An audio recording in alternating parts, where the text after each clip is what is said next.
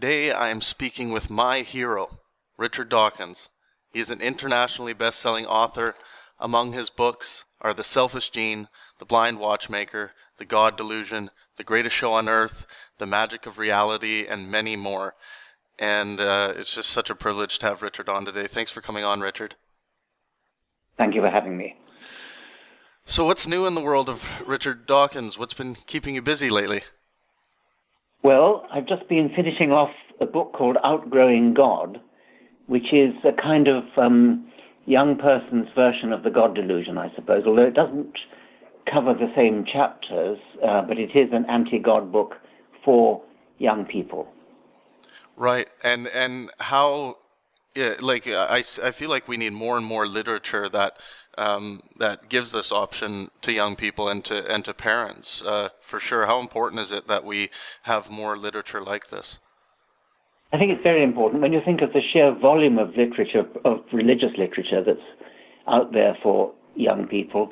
I think it's very important to try to break the cycle of parent to child to grandchild, etc., where religion simply gets passed down from generation to generation, and people are brought up with it without really thinking about it for themselves. They just take on the religious beliefs of their parents and their schooling and all that kind of thing. So breaking the cycle, breaking that round and round cycle that goes on and all the time, I want to achieve that, and that's what I hope this book will do. Right, and I think something that goes hand in hand with this, I think there also needs to be an intervention of skepticism being kind of the norm that we teach in schools, and kind of adding that curriculum to the school program. Is skepticism part of the cure to help these kids out of dogmatism? I think it is, and I think that might be the next book.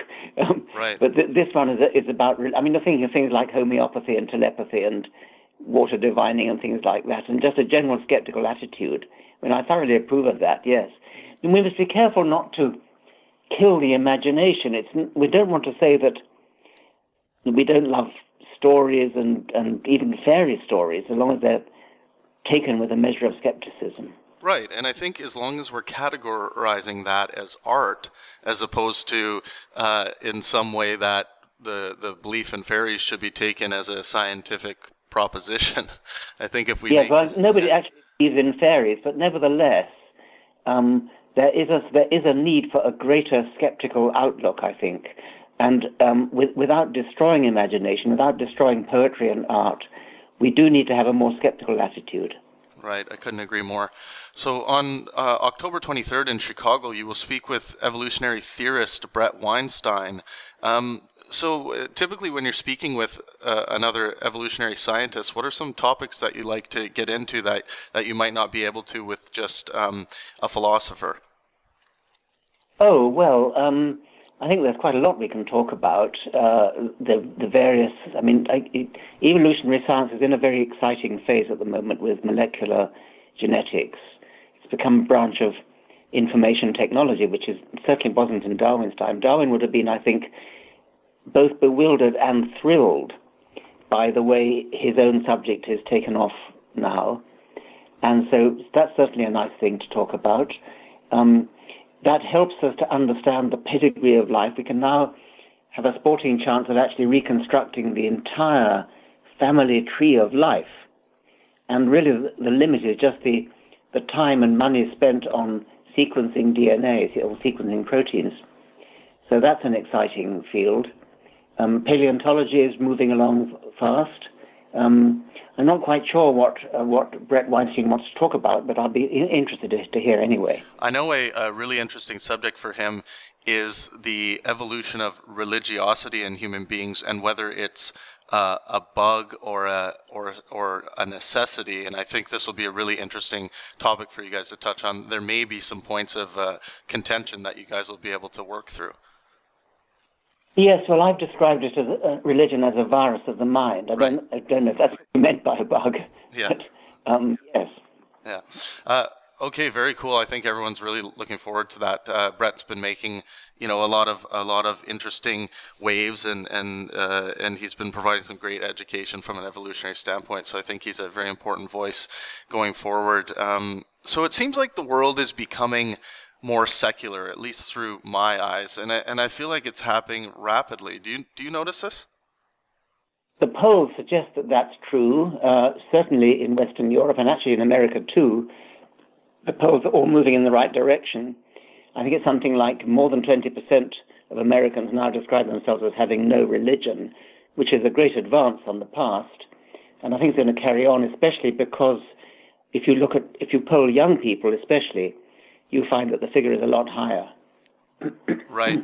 Yeah, I spent a lot of time with university and college types, and I mean, I cannot remember the last time, and I meet hundreds and hundreds and hundreds of students, and just in those conversations, I can't remember the last time I came across anyone that's harboring any theistic belief systems. So it seems well, rare. I'm not sure about that. I mean, I'm rather distressed to see, even in Oxford, which should be a sort of elite university, there's the Christian Union is very, very active, and they seduce young people, young freshmen who are sort of lonely and need befriending, and no, they're a ruthless lot. Right. Yeah, and it's such a, it's such an attractive belief system in a few different ways to some people if they don't look at some of these passages as literal, but it's hard to get over that for people if you look at these religious systems from a skeptic's perspective, I think. Yeah, and so what I was going to ask you, outside of religion and God belief, are there some common myths scientifically that you come across regularly that you are constantly having to debunk or educate people on? Well, within my own field of evolution, do you mean? I mean things like, well, I'll believe in evolution when I see an ape turn into a human, that kind of thing. Right.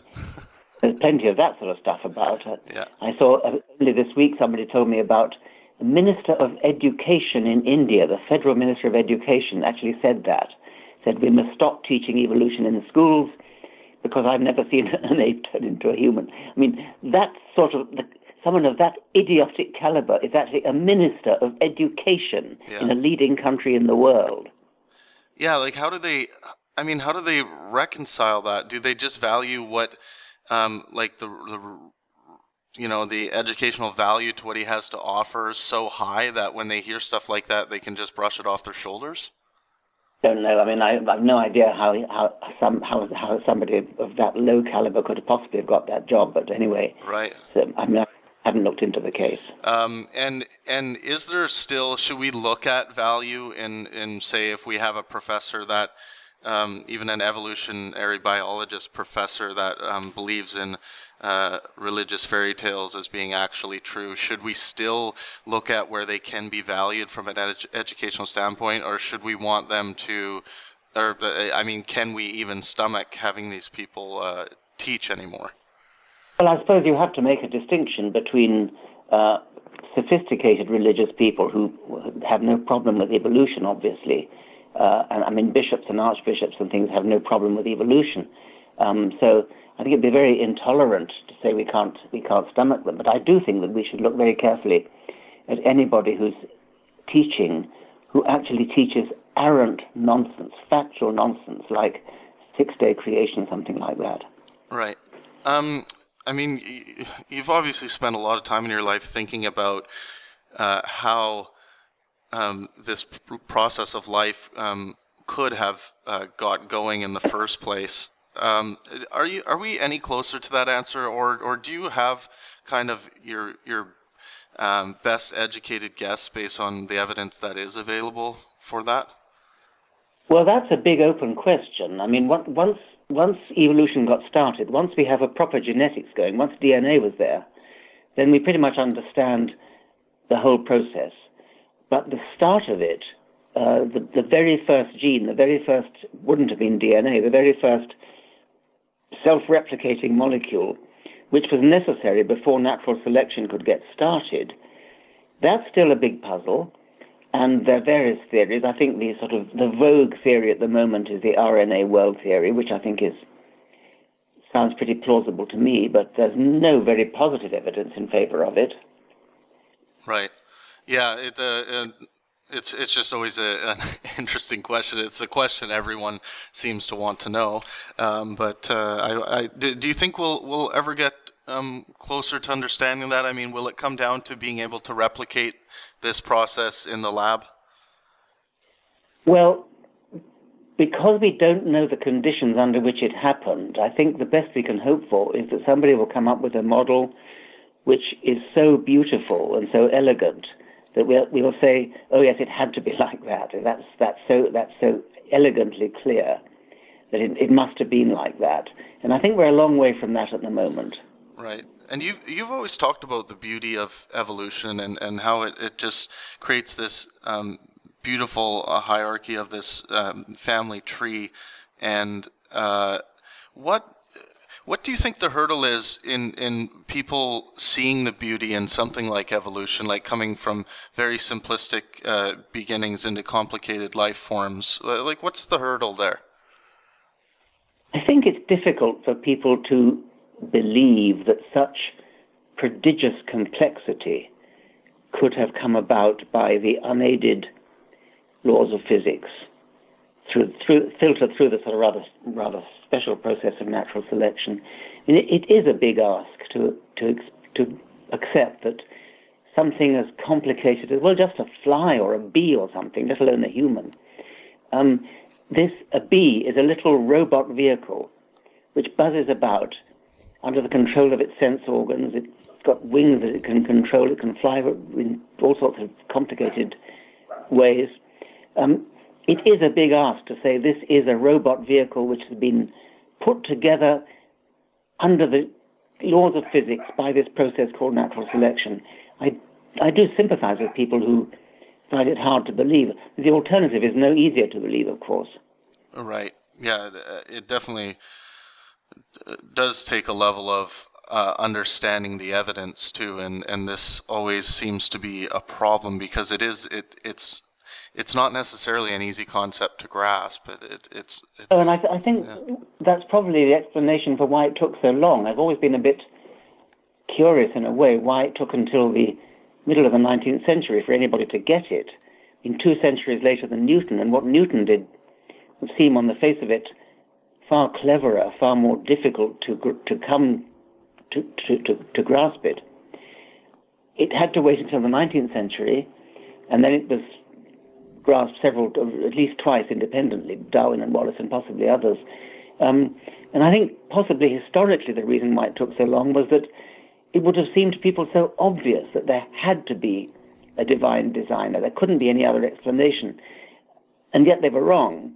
It took an act of, I think, real courage for Darwin to say, no, let's just look and see whether there is a non-intelligent, a non-creator explanation for this.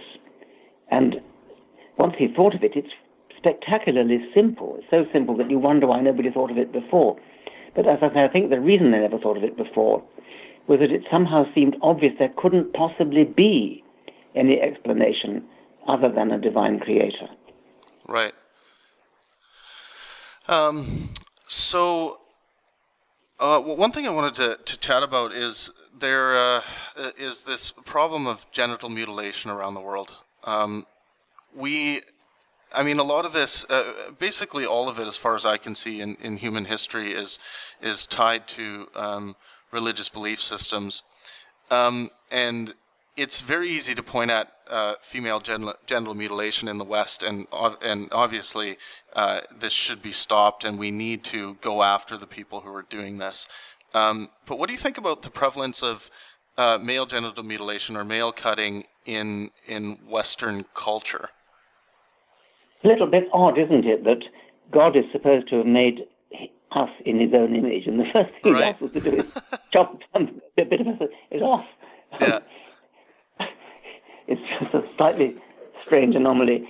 I think it's important not to equate the two. I mean, female genital mutilation is a deliberate effort to spoil sexual pleasure. And I don't think that's what male circumcision is about. I'm not quite sure what it is about, but it's not in the same class. And I prefer not to to lump them together. I mean, I've noticed that whenever anybody puts on Twitter, for example, a condemnation of FGM, it immediately unleashes a great torrent of what about male genital mutilation. Right. And that's fair enough, but I don't think they should be equated. Yeah, I think equating it is a mistake. I think it's just obvious that the detriments for female genital mutilation are just so much grander and greater on a much larger scale. And they're deliberately setting out to spoil sexual pleasure for a lifetime. Yeah, and it's interesting. I know some Jewish scholars talk about the reason why the male genital mutilation craze started was, I mean, in fact, they did want to basically numb the organ to a sense and try to stop this mass amount of masturbation that was happening in sex in their culture. I know that was, but yes. I mean, it's that was the motivation of Kellogg. You know, Kellogg, the cornflakes man. Yes. He was fanatical about circumcision for exactly that reason. He thought he'd trying to stop masturbation. Right. Yeah, and I mean, you can't destroy all the lubricants in the world. I find it interesting that we still are doing this to infants, and as far as I can tell, I've read all the literature on it, and it seems like this is something we're doing to infants for 100% almost non-medically necessary reasons. So I just find it to be interesting that we're kind of still carrying this out in the West. I think it's something that we're overlooking, and that if we actually took time to look at it, we would say, oh, why the hell are we doing this? Yes, I mean, I gather it's very prevalent in the United States, and nothing to do with religion, but it just sort of is a custom. Yeah. And it was in Britain until quite recently as well. I mean, not 100%, maybe about 50%. I mean, I went to boarding schools, and so I'm sort of got a fairly good statistical sample. It's about 50% in Britain. And not correlated with religion or anything else, as far as I can tell. Just hard to know what's correlated with. Right, and I think as far as I can tell, the people who have really studied this, it's about 30% of the males on this planet are cut at birth, and 70% are not. So I think it's actually the numbers are going down, because I think we've seen that other cultures get along just fine without doing this to infants. Is that true in the United States, do you know? I think the United States is actually closer to 50-50 or even 60-40. Yeah. I didn't know that. Yeah, okay. and then most in most Asian countries, it hardly is never done. So. Yes. Yeah. So here's a question: what do you think the greatest ideological threat to humanity is these days in these current modern times? Oh gosh, I don't know. Let me think. I mean, militant Islam is obviously up there. Right. Not just the greatest, but that comes to an ideological threat, I suppose. Mm-hmm.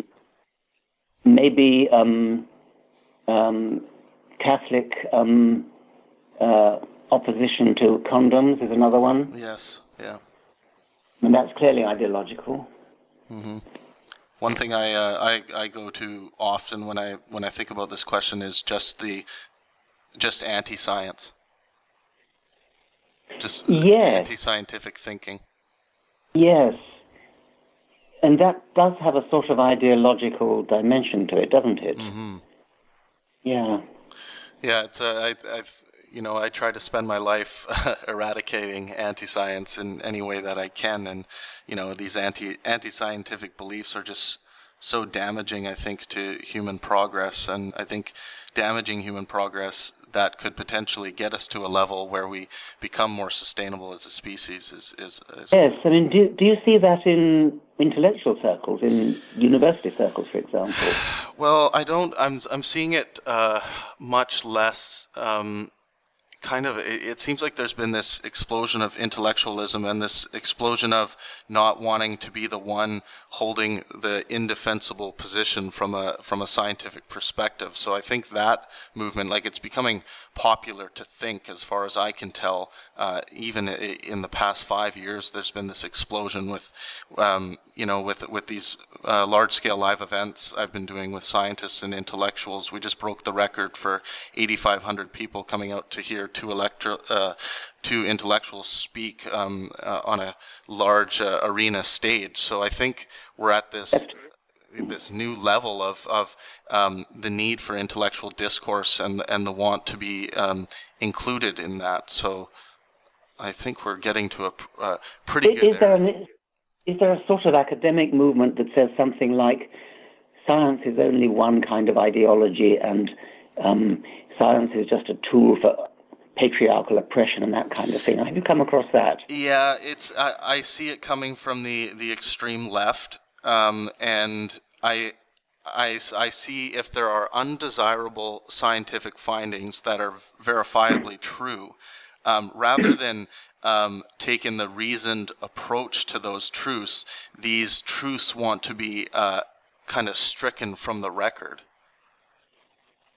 Yes, I have come across that too. If there's an undesirable truth, say one thing that really gets people up in arms is these studies that have been done trying to see if there's anything, if there's IQ differences generally from between races.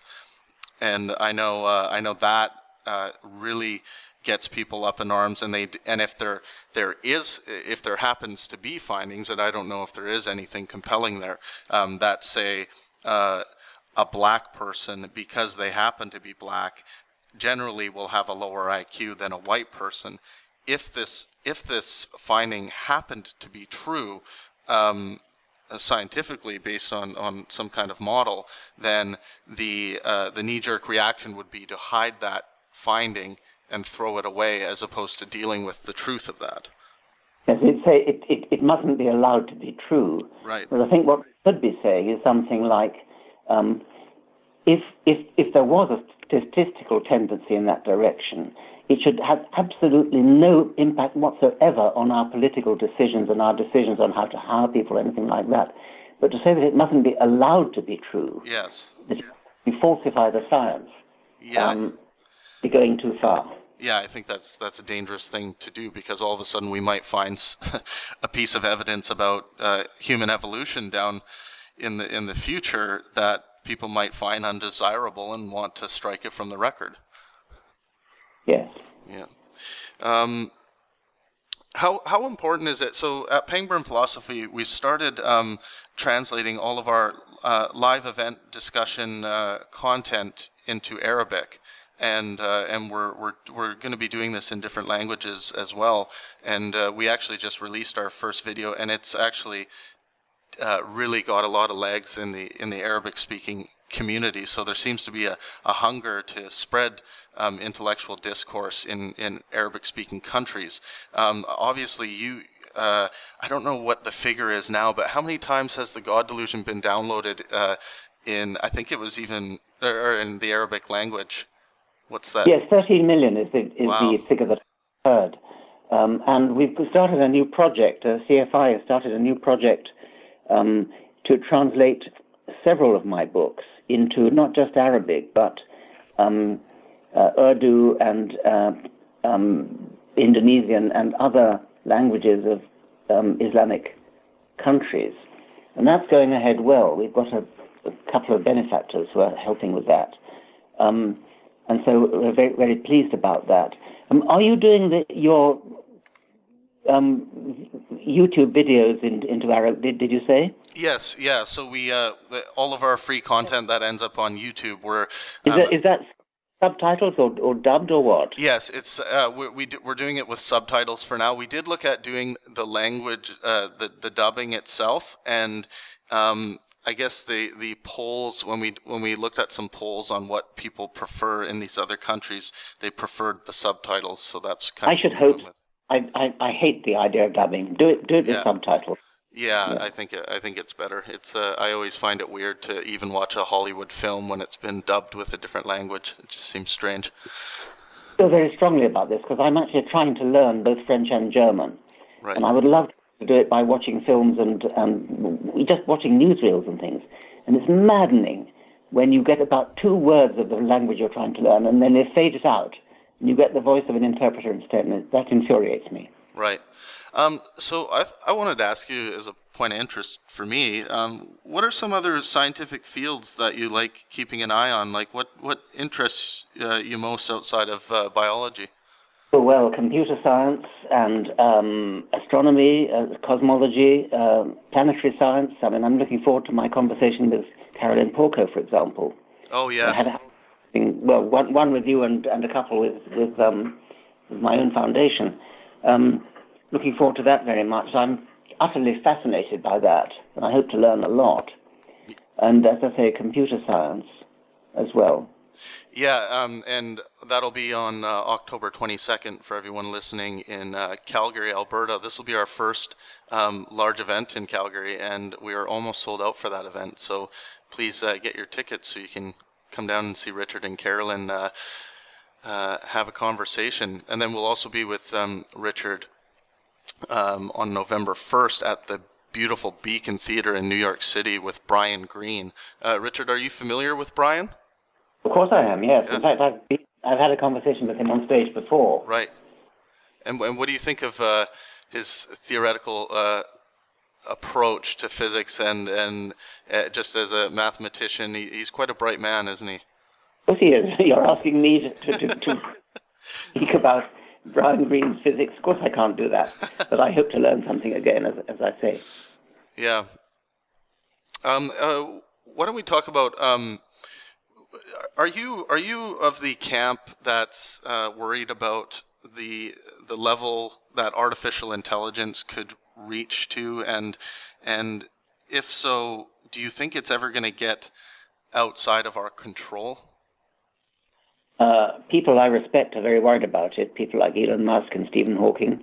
I think it very easily could get out of our control. I'm not one of those who thinks you can just pull the plug out. You can't do that.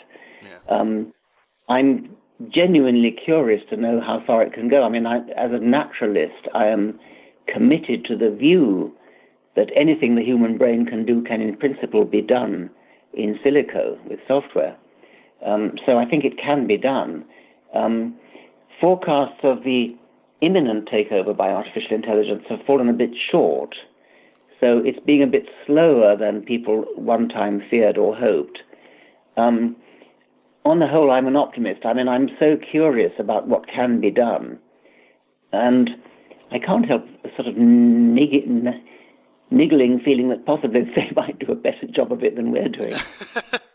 Yeah, I guess it depends on their relationship, what their relationship will be to their pleasure drive, I think.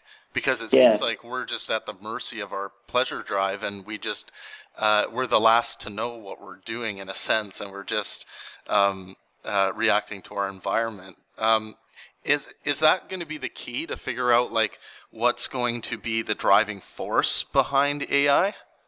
To want But in to principle, we can program into them whatever pleasure drive we want to, I suppose. Right. But no, I'm actually curious. I like science fiction too, and I'm curious to see in a science fiction-y kind of way what may happen. But it may take rather longer than we think. It may be that I'll be dead before anything very much more happens. Yeah, it is. It's hard to tell. It seems like when we do start making really big steps towards the final conclusion or answer, things start happening rapidly. So maybe tomorrow we will be enslaved by robots. Maybe. As I say, it might not be too bad a thing. All right. Well, thank you so much for talking with me today, I Richard. didn't go quite just yet. I just wanted to mention, when I was talking about my book for young people, there's another book working on for even younger people, for young children. Again, not quite sure what that might be called, but it might be called OMG, I Think I'm an Atheist. Yes. And that's for children of about sort of 10 or so, which is a quite separate book from Outgrowing God, which is kind of aimed at teenagers. And that's going to be a picture book. That's and great. I'm still looking for a publisher for that. So if any publisher is listening in who wants to publish a beautifully illustrated picture book on atheism for children, then I'd like to hear from them. Well, I want to put my name at the top of the list. I would love to publish it. But we can talk about that more. Please, yes. Yes, I'm so passionate about your work, Richard, and I think these books for children are so important, especially for the parents who want to have some literature that their children are going to be interested in that don't have to do with some kind of religious dogma or with religious undertones of some kind. So I think this is just so important. Are you a publisher, in fact? Well, we're starting actually to publish works for young skeptic writers, and so we're kind of in the very early stages of this, but we are, we're going to be publishing Armin Navabi's next book, and we also are going to be publishing my first book here soon, basically about pleasure and the role that it plays in our lives, and how do we, basically the what I'm getting at in the book is trying to combat things like pedophilia, and how do we get ahead of pedophilia in the mind so that it doesn't manifest itself in reality. So right, good. Yeah. Yes. Okay, well, thank you so much for coming on today, Richard. I really appreciate it, and I look forward to seeing you in Chicago and in Calgary and in New York. I think we're going to have some great events, and they're selling really well, so there's going to be lots of people there. I look forward to it. Thank you very much. Yeah, thank you so much, Richard. Everyone, Bye. This has been the Pangburn Philosophy Podcast. Let art and science inspire. I am here today with Dr. Jordan Peterson, best-selling author with his most recent hit, 12 Rules for Life, and a clinical psychologist extraordinaire. Cleaning your room, literally and as a metaphor. I was going to ask you, Jordan, what about one's office? Because mine is a literal shit show. Well, it's hard to say. Does it suit your purposes? That's the real issue. I feel like it does, but I'm overwhelmed at times by the state that it's in. Well, what I would recommend practically is that every time you go into your office, you spend like 3 minutes cleaning it. No more than 3, because you'll probably do that, right? And then you can whittle away at it incrementally, which is a very good way to solve problems. And then you could find out over time if having it in a more ordered state was actually stopping you from avoiding. Because one of the things that kind of chaotic space does, and is also indicative of, what it does is increase the probability that you'll avoid. Because the messes are unspecified, and therefore what they do technically is activate your predator avoidance systems, which is probably not all that good. So you could experiment with it. The other thing you can do is walk into a space like that, and you have to ask yourself, take a look around, attend to it, look at it, because you probably won't, because you're probably avoiding it visually. But take a look at it and see how it sits with you. As if you're asking someone you don't know, because you don't know yourself that well, and you might find that it actually doesn't sit with you very well. Now, there are reasons for mess that are sometimes not mere lack of discipline and attention. You might be preoccupied with other things necessarily, and it got beyond you for some reason temporarily. Or maybe there's a method in your madness. But generally, when people are surrounded by disorder, it's something that's crept up on them, and it's actually not good for them. Right. Okay. Well, so we're here in Toronto. You're going to be taking the stage with Matt Dillahunty, former Southern Baptist fundamentalist Christian for 25 years, believed he was meant to be a preacher, now a prominent figure in the promotion of secular humanism. So, thus still a preacher. What are the similarities that you see between kind of what you would call a preacher of secular humanism and a preacher of Christianity? Well, there seems at least to be the commonality of, let's say, theatrical approach. Because a church, in many ways, is a theater, Or what is really the case is the theater is the secularized church. That's actually the developmental progression. And atheism seems to have developed, at least in part, in some of its manifestations, let's say, into something approximating a movement. And you could say, well, it's usually based in something philosophically like humanism, which is a form of, from my perspective, from my, let's say, psychological perspective, it's a religious belief system with fundamental axioms that are as grounded in faith as the next set of stories about how to conduct yourself. So I would just say, generally speaking, that the humanist types are unconscious of the mythological substructure of their beliefs.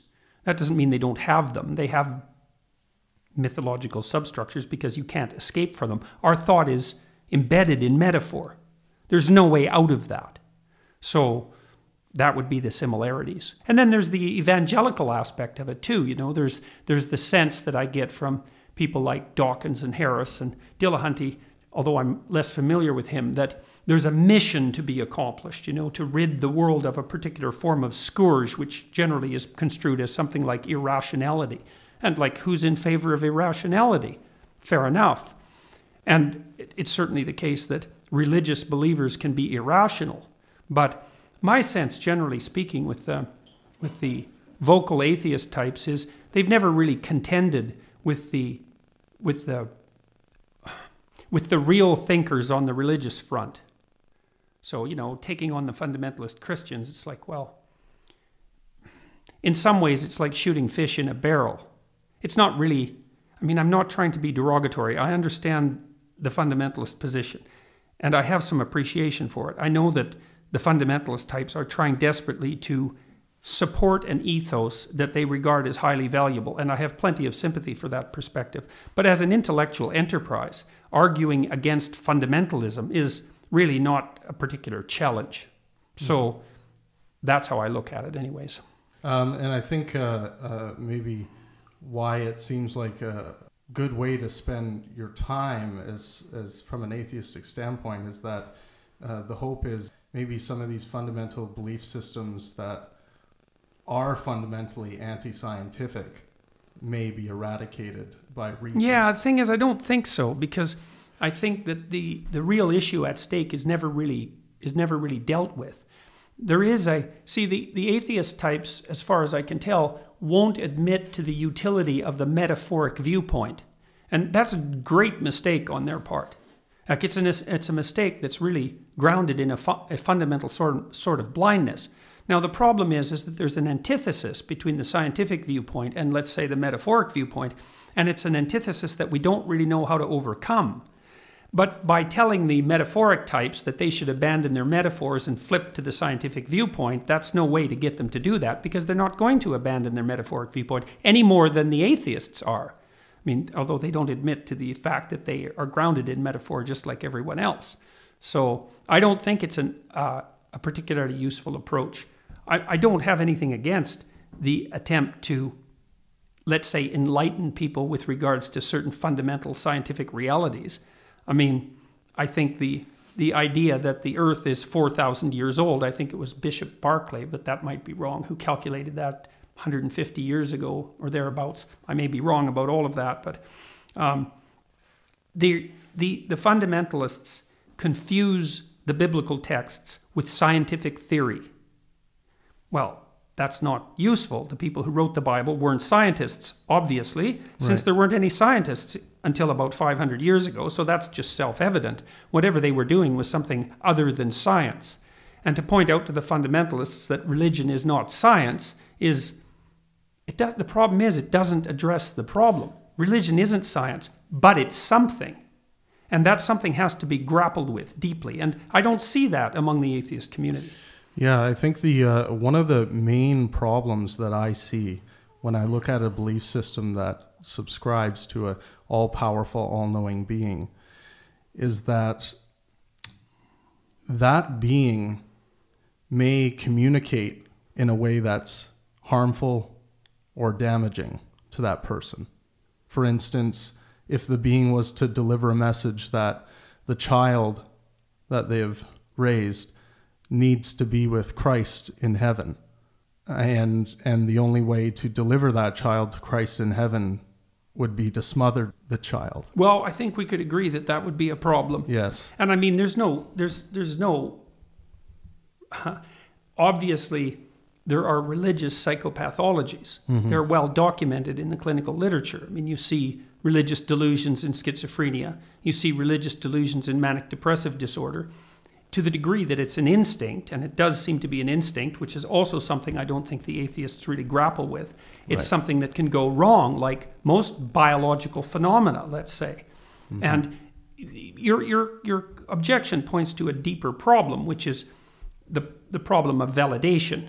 Like if you have a revelation, the question is, how do you discern the evil spirits from the good? It's a classical religious problem in some sense, and it's not a trivial problem. It's a true problem, and it's a philosophical problem and a practical problem as well.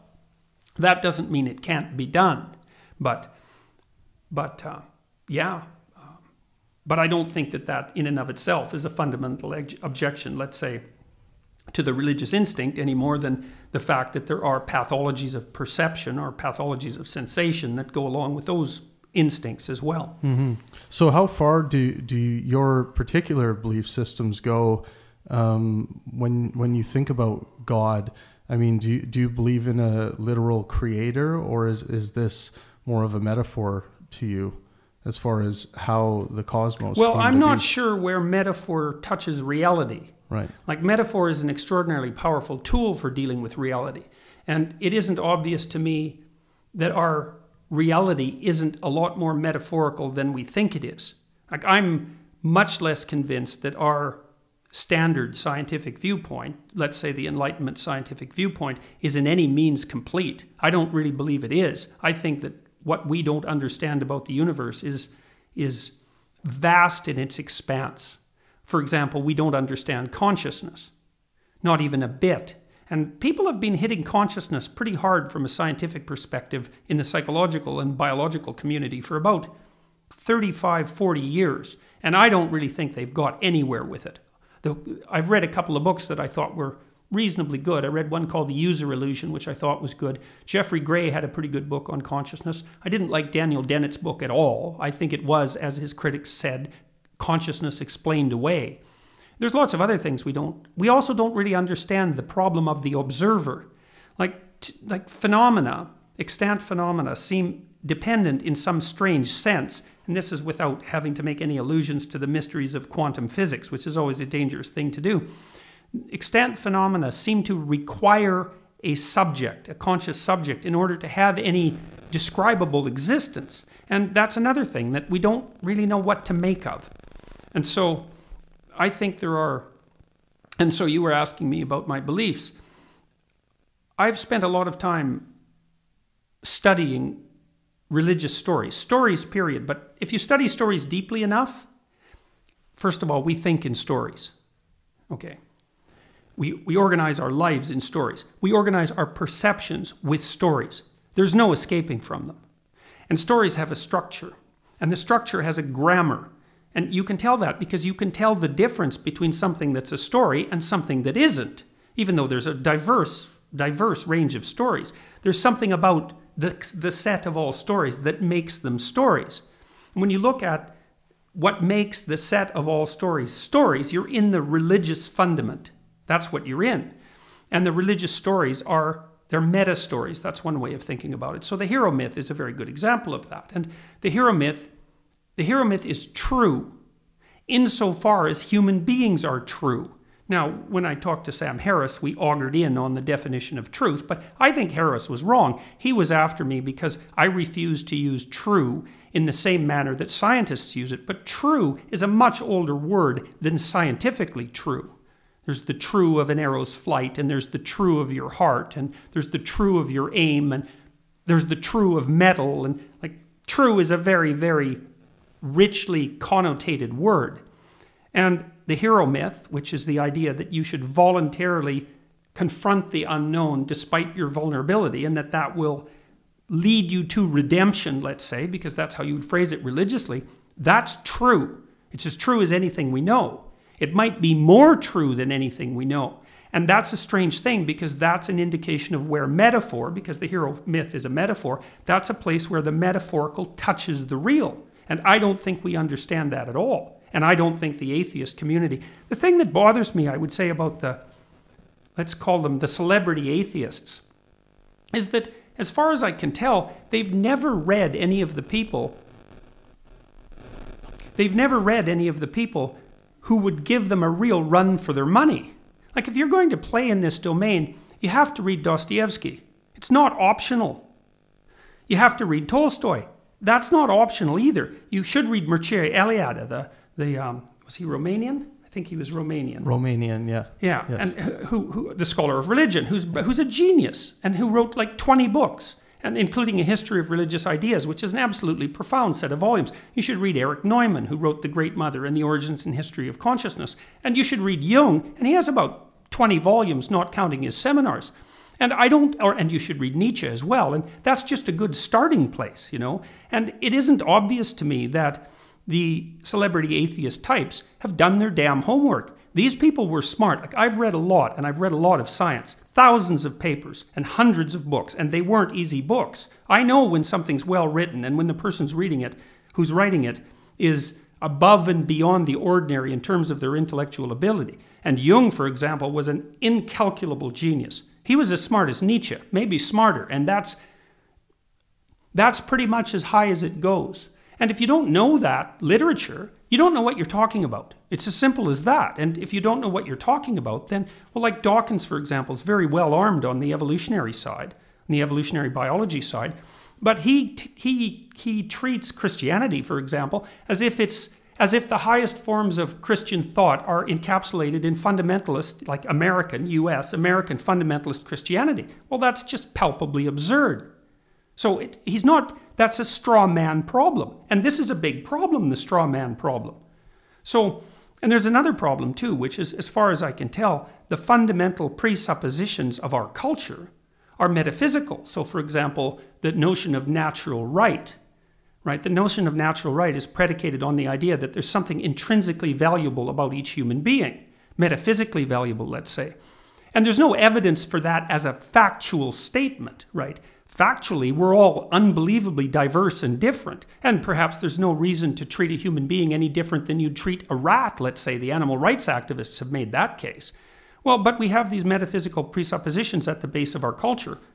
The doctrine of human rights, for example, that's predicated on the idea of intrinsic human value, and that's fundamentally embedded in a religious context. That grew out of Judeo-Christianity. And the thing is that, it's really functional. Societies that believe that and act it out, which is the best indication of belief, they really work. Societies that don't believe that get tribal and murderous pretty damn fast. And then you can also look at people's behavior. Like, if you're having a conversation with a committed atheist and you don't treat them as if they're a divine locale of consciousness engaged in the heroic myth, then all they're going to do is get irritated and angry and not even notice that. So I would say, well, they say they don't believe, but they act as if they believe. So, and for me, it's action. So when people say, well, do you believe in God? I think, well, what the hell do you mean by that? Like, what? That's a really complicated question. And for me, it's like, well, actions speak louder than words. And that's, I suppose, an existentialist perspective to some degree. The belief is best reflected in action. But I think the celebrity atheist types, they believe that the West and its humanistic presuppositions are a consequence of the Enlightenment. And that also staggers me, because someone like Dawkins, for example, and Harris to a lesser degree, they pride themselves on their evolutionary approach. It's like, okay, fine, let's play that game. How long ago was the Enlightenment? 500 years. Who cares? How long have human beings had a religious instinct? 150,000 years? 300,000 years? As far back as language, we don't know. Maybe as far back as the creation of fire, or the taming of fire, which would be some millions of years. We don't know. There's a religious instinct. It's a human universal. It's like, you're going to take that seriously? Or you're going to hand wave about the fact that our ethics were derived 500 years ago? When none of the scientific evidence suggests that. There's evidence for the emergence of ethic-like behavior in chimpanzees and wolves and rats and all sorts of animals. It's like, what, their enlightenment? That's grounded in the Enlightenment as well? It's not serious, this stuff. And it's not good because it needs to be taken seriously. Right. So I hear most of that. If someone is to claim that a God has created the cosmos, should that not be tested? Isn't that a scientific claim that can be tested? You can construe it as a scientific claim, but the claim, let's make it more concrete. Let's take Sure. the biblical claim. The Bible is a series of stories. And then the question is, well, how do you interpret a story? And the answer is, with great difficulty. And here's why. A story consists of words, single words, and each word is in a phrase. So the word has to be interpreted within the confine of the phrase, and the phrase in the sentence, and the sentence in the paragraph, and the paragraph in the chapter, and then the chapter in the sequence of chapters, and all the sequence of chapters in the entire corpus. But that doesn't exhaust the problem with regards to, say, Christianity, because there's a huge extra-biblical context within which all of that is interpreted as well. So trying to point to a sentence and saying, here's what that means, is like, it's not a set of propositions, like a sequence of scientific hypotheses. So to say that it should be tested in the same way mixes two modalities of thought. My preference is to try to understand what the claim means. So the claim means something like, as far as I can tell, so if you look at the opening of Genesis, for example, that consciousness gives rise to being as a consequence of the confrontation with potential. That's the idea. Is that, so the way that that's stated in a narrative sense is that God, whatever God is, uses the word, which is an unbelievably complex concept. I don't think there is a more complex concept, psychologically speaking or philosophically speaking, that I've ever encountered than the idea of the word. But God uses the word to extract habitable order out of a pre-existent potential. And human beings are made in that image. I think, yeah, there's something about that that's right. Because what our consciousness does, as far as I can tell, we're not determined like clocks, as Harris would have it, for example. I don't think that that's accurate at all. I think what we do is confront something like an infinite potential in a constrained manner, because we're constrained creatures, is we confront the infinite potential of the future, and we use our consciousness to make decisions and cast that potential into reality. And what the opening of Genesis is making reference to, and this isn't only true of Genesis, by the way, this is true of many cosmogonic myths, is that there's some integral relationship between the unknown, so that would be potential, consciousness, which is the thing that encounters potential and casts it into order, into reality, and reality and order itself. And those are like the three fundamental constituent elements of reality. So in the mythological world, the world isn't made out of things. And you know, the world really isn't made out of things. So the Democritus, who formulated the atomic hypothesis, the Greek, he said that reality was made out of atoms and space. Now the space part actually turns out to be really important, because the materialists tend to think of things as made of atoms. Say, well, everything's made of atoms. It's like, yeah, just wait a second. That's not exactly right. They're made out of atoms and space. And the thing about space is that it allows the atoms to be arranged in patterns. And then the patterns have their own reality. You're a musician. That's what music expresses. So each note is an atom. But the notes aren't isolated phenomena. They're woven into this complex interplay of patterns. And that's an analogy of reality, which is why music speaks so deeply to people. And so music has this, or reality, like music, has this intensely multiple layer patterned nature. And that patterned nature is not something that's easily reducible to a pure deterministic atomic perspective. It doesn't work. And it's not even real, because the world is really made out of patterns. And so the mythological world tries to take the fact of the patterns into account. That's one way of looking at it. See, you today, when we were talking just before this podcast, you said that if you had to pick something you believed in, let's say you'd believe in music. Yeah. And see, that's a very interesting thing, because music is a metaphysical representation of sorts, a metaphoric representation. That's another way of thinking about it. And it produces the intimation of deep meaning, which is why, and it speaks to virtually everyone, right? Even cynics. And the reason music does that is because it presents the unfolding of being as the harmonious interplay between patterns, but also requires the listener. And the meaning that emerges as a consequence of you confronting those patterns, that meaning, that's the instinct for meaning. And that's also the thing that's facilitated in, I would say, the deepest of religious thought.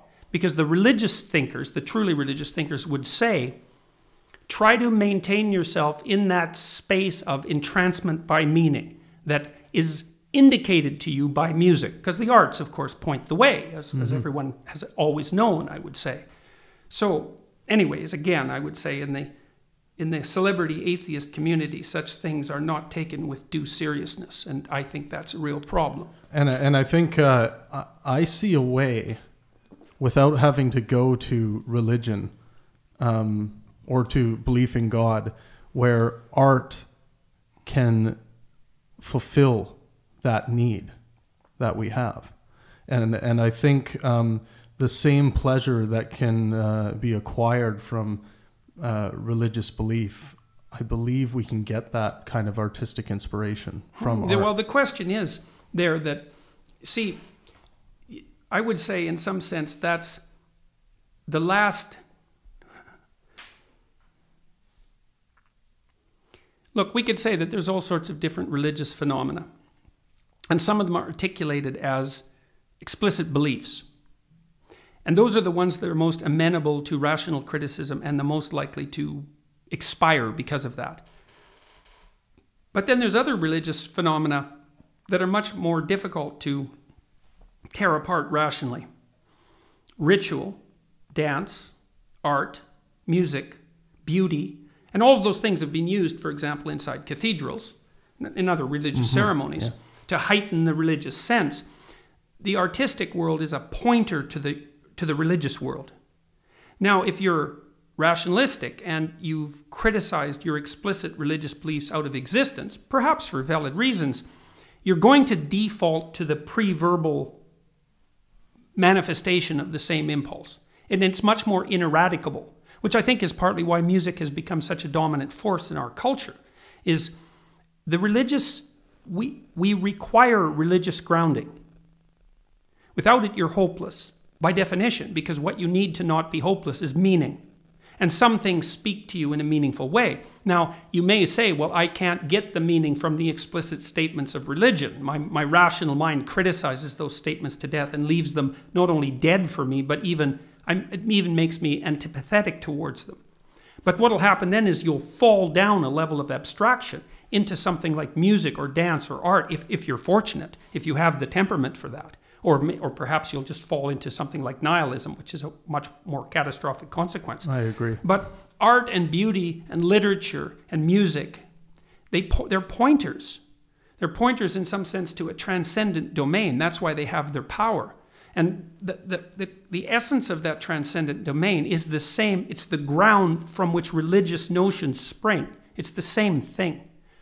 So, and if you look at this developmentally, or say anthropologically, this is completely evident. Before our culture differentiated itself so extremely, dance and music and art and chanting and poetry, all of that was all integrated into one solid cultural form that was essentially religious in its nature. It's been fragmented and differentiated in our culture, which for better or for worse. But you don't have to trace it back very far until you see all of that as the unity that makes culture a reality. And it's not the transmission of explicit statements of fact about the structure of the world. That isn't what makes up culture. Culture is something more like a musical dance that we all engage in. And again, I don't see that fact, since we like to talk about facts, I don't see that fact being addressed seriously by the celebrity atheist types. Right. They tend to write that off. Music, it's an epiphenomenon. It's like, no, actually, it's not. That's just wrong. You can't even understand language properly unless you can understand music, because music has language has a musical element. So, yeah, and I see, I get the concept of art being pointers now, and I understand the religiosity of music and how that feels being a part. You hear that that song at the right time, your favorite song live with other people, and you get that charge. And I get that feeling. That's the thing, that charge. So I get that aspect. But where I always kind of laugh out loud is once a supernatural being of some kind or a god is then implemented, because I don't see a need for an idol like that. Well, like I said, you don't want to be simple-minded about these sorts of things. Like, once you've got to the point... When I listen to Dawkins talk, for example, about religion and his criticisms of fundamentalism, I think, well, you've dipped your toe in the ocean. It's like, yeah, okay, you've got the obvious criticisms right, but you haven't started to grapple with the real questions. Like that sense that grips you, let's say when you're playing music, that's a really good example. Yeah. Here's a question. Just what the hell's going on? Like, so imagine what you're doing, eh? Like when you're let's say you're improvising with a bunch of people. So first of all, weirdly enough, you can do it on the fly. And it's really complicated. So you're generating these patterns on the fly, right? And you're really into it. It grips you. It grips your whole body. If you start to think about it consciously, you'll screw up, right? It has to flow. It's not a left brain activity, technically speaking. It's a right brain activity. It has to flow. So your whole body, you have to be embodied in the music. And you have to participate in that process of having the patterns unfold. But interestingly enough, you can do that with a bunch of other people at the same time. You can get on the same wavelength. And there's something really entrancing about that entrainment, right? And then the whole audience can participate in that. And that's when the joint gets rocking, right? And everyone's thrilled about that. They're all moving together, right? And that moving together, that's a primary cultural phenomena. What you want in your culture is for people to move together. And you know that music grounds culture. Like, people have their subcultures that are based in music. Well, that's because music, since time immemorial, has been used to cement people together, to have them move together, and to occupy the same patterned space as the substructure of the culture within which they're embedded. And to ignore the primary religious nature of that, or to confuse that, to ignore the primary religious nature of that, because you can say, here's some explicit statements that some religions have made that I can criticize rationally, is to be blind to the much more profound relationship between the meaning evoked by such rituals, let's say, and the primary religious impulse. And that's the other thing, is that there's no doubt that the religious experience is part and parcel of human biology. It's not a secondary cultural overlay. First of all, it can be elicited in all sorts of ways, and I think the most obvious one is through art and music. But it can certainly be elicited reliably by pharmacological agents. And it can be induced by all sorts of different rituals, fasting and chanting and dancing and sensory deprivation and dreaming and trance states and vision. There's lots of ways for it to be induced, even electromagnetically now. It's like, okay, what is that exactly? Well, the biologist, atheist types say, well, it's an epiphenomena. It's like, yeah. You can't describe something as a spandrel or an epiphenomena unless you have a theory of its existence. You can't just dismiss it. Human religious sentiment, and belief for that matter, is a human universal. There's no hand-waving it away any more than you can hand-wave away the human proclivity for language. You have to contend with it, and we don't contend with it. And it's much deeper than that. Like, I've just barely touched the surface here. You know, because the primary religious impulse, which I would say is the impulse to the experience of meaning, is actually a marker. It's an extension of a very fundamental instinct, the orienting reflex, very fundamental instinct towards the unknown, which automatically orients you towards the unknown. It's the instinct of meaning. And we also tend to think of meaning as epiphenomenal, although there were philosophers who didn't, like Heidegger, for example, who thought that meaning was the primary phenomena and made a very strong case for it. Meaning is the instinct that tells you that you're sufficiently secure and sufficiently exploring at the same time. It's a deep instinct, and it places you in the right place at the right time. And there's something of religious significance about that from the experienced state. But I also think there might be something significant of it far beyond that. Well, those are other things that we don't have serious conversations about. Right. So beyond that being what? well, who knows what you can accomplish if you're in the right place at the right time. Like, we have no idea what the upper limits of human ability are. Right. Like, you know perfectly well that there's a difference between how catastrophic your life goes when you let everything go to hell.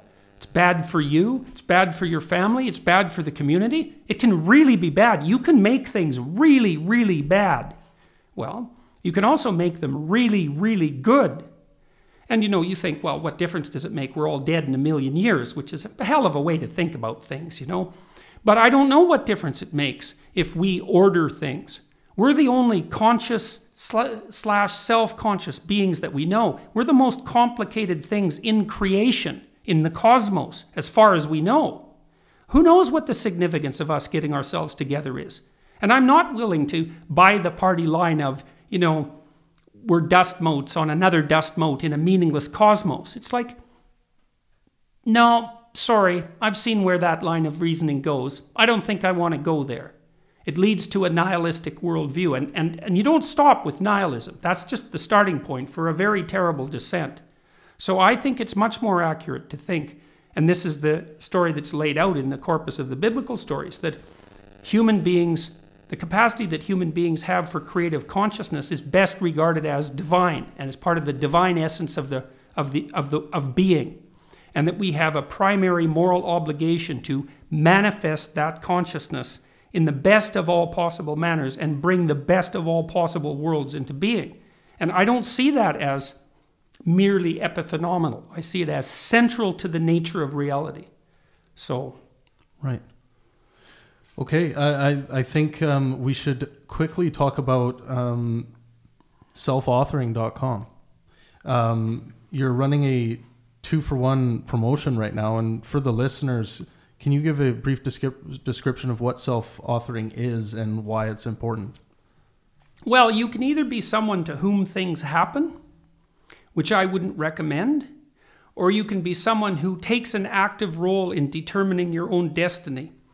I was just reading the audio version of my first book today, recording at Maps of Meaning, and there's an ancient god in there, Marduk, who's a hero god who confronts the dragon of chaos and makes the world out of the combat, as a consequence of the combat.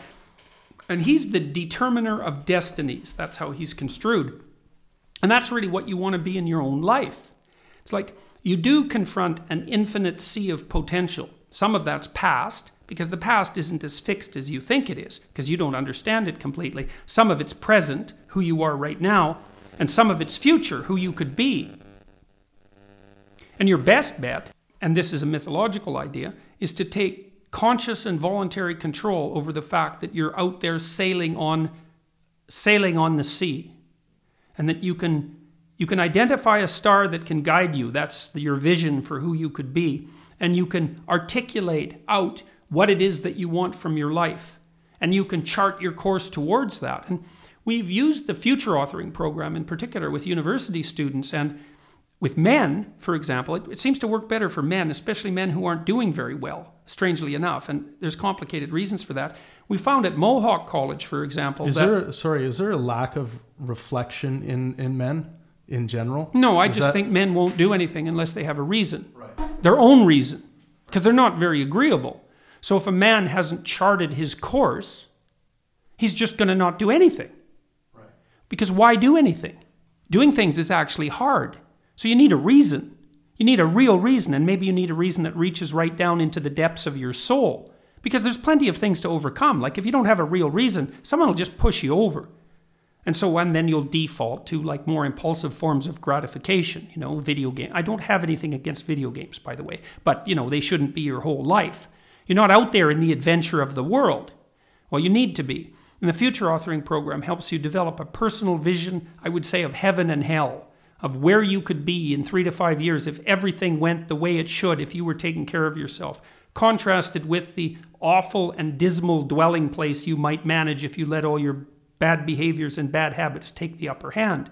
So you develop a vision first and then lay out a strategy. And if you have college students do this, especially if they're men, especially if they're not doing very well, if they hadn't done very well in high school, especially if they're not in a program that's directed towards a specific professional end, so it's kind of ill-defined, it increases the probability that they'll stay in school by 50%. And 50%, like it's just an overwhelming amount. And I think the reason is, why do anything? Right? The default is to sit and not do. Well, that's misery, man. That's misery. So you need to do something. And in the future authoring program, you're encouraged, first of all, to take courage. But more specifically, you're encouraged to treat yourself like someone you have a moral obligation to do well for. That's not self-esteem or self-liking or anything like that. It's an obligation. Like you're a valuable being among other valuable beings, and you should do everything you can to foster your, what would you say? You should do everything you can to become everything you can, just to find out what you might be like. There's an adventure for you.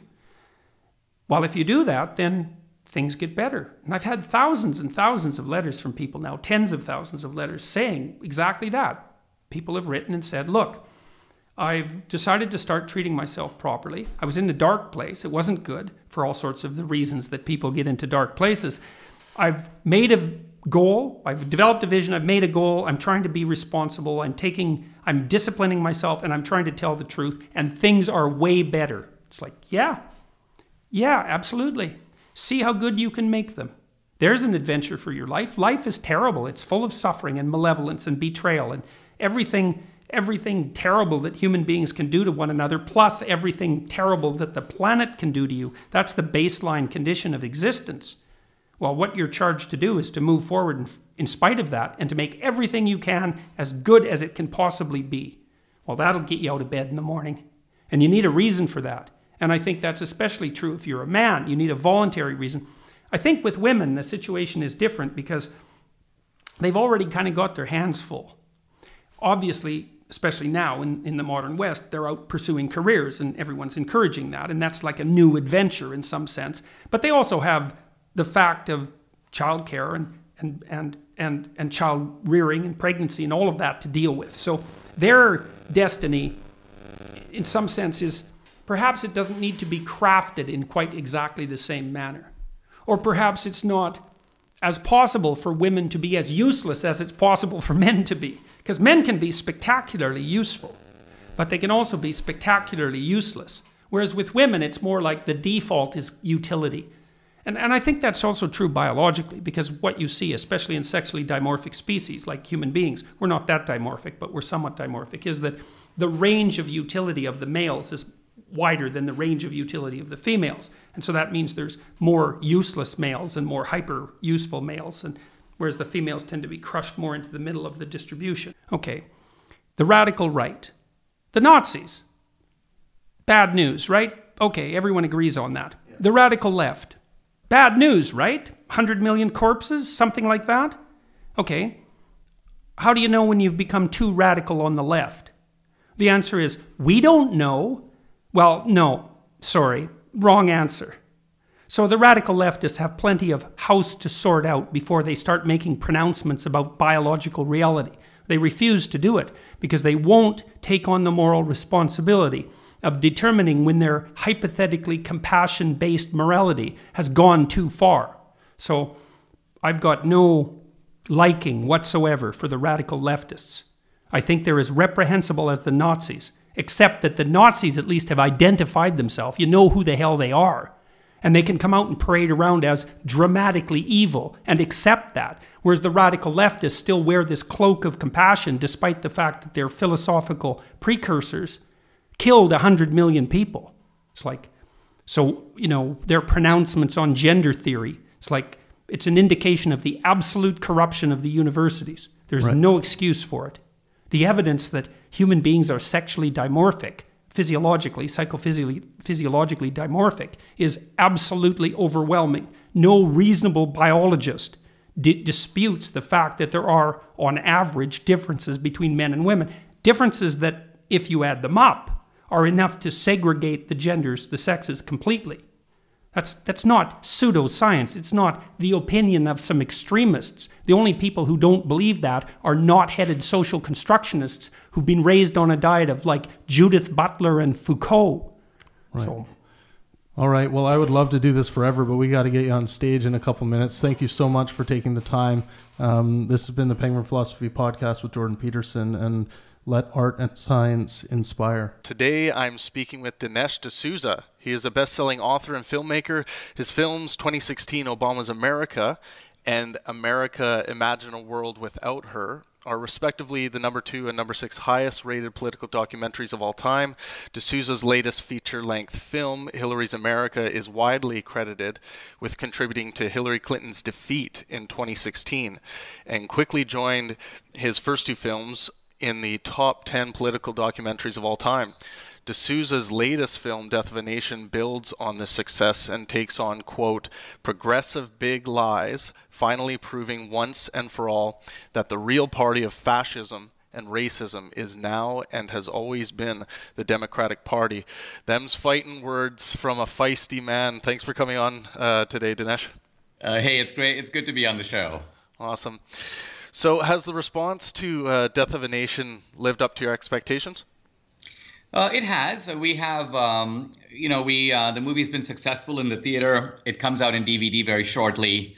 And, part of what I'm doing is contesting, I call them meta stories, which is large narratives about America and about society that have become embedded in our public discourse. The problem is that most people take these narratives to be fact, whereas in fact, they are the product of a progressive ideology that became predominant after World War II. So the textbooks are written by the progressives. These ideas are then refracted through the media and through Hollywood. And since people get them from all directions, they figure they've got to be true.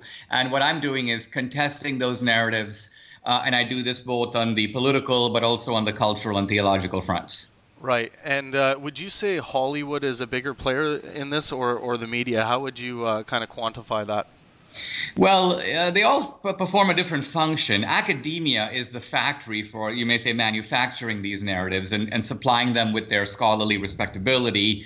The media then pushes them out in a kind of through commentary, through the History Channel, through NPR, National Public Radio. Hollywood converts these stories into narratives, into feature films. And so what happens is, ultimately, what concerns me is this is formulating people's opinion by cultivating prejudices, by giving people an idea that certain things must be true, even though the ordinary guy has no opportunity to actually skeptically scrutinize the basis for these claims.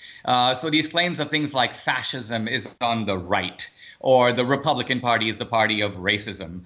And then these narratives, as I say, become embedded in the brain because you see them, you hear them in college, you see them in Barnes & Noble, you turn on the History Channel, there it is. And so you think you know it, but you don't know it because you don't actually know how that idea came to be. What is the actual support for it? That's what my movies contest. And look, I mean, I write the books and the movies because I'm using the same sort of, you may say, double whammy. I put my references in the books, but then I depict and dramatize the story through film. Right. And I'm glad you brought up skepticism. There seems to be a massive failure across the board in teaching skepticism to children. Is this something you think is important for young kids? Absolutely. And by the way, I think that skepticism should equally be the furniture of the, well, first of all, I think it should be the furniture of the political right as well as the left. But second of all, I think it should also be the intellectual furniture of the believer, the religious believer, no less than of the unbeliever.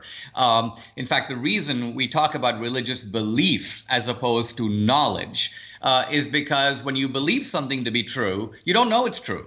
You believe it, and you have to have some basis for believing it. So I once had a debate with Michael Shermer from Skeptic Magazine, and I told him, I'm a skeptic no less than you. I'm an agnostic no less than you, in the sense that both of us don't know. We haven't been to the other side of the curtain. We don't know what comes after death. We're both, in a sense, groping in the dark and using the candlelight of our intellect and our experience to try to make sense of something that it's inherently impossible to know for sure. Right. Now, just touching on that for a bit, if there is something that we cannot know for sure, aren't there better ways to go about coming up with a probability of what probably is? No. In other words, yes and no. Let's put it this way. If you were to tell me that there are two-headed people living in Papua New Guinea, we know right away that there is a mechanism for checking, even if the two of us don't go. We can listen to other people give us travel reports and so on, and we can attach a certain degree of probability, but that is based on our experiential knowledge of who those people are. The problem is that many questions in life aren't like that.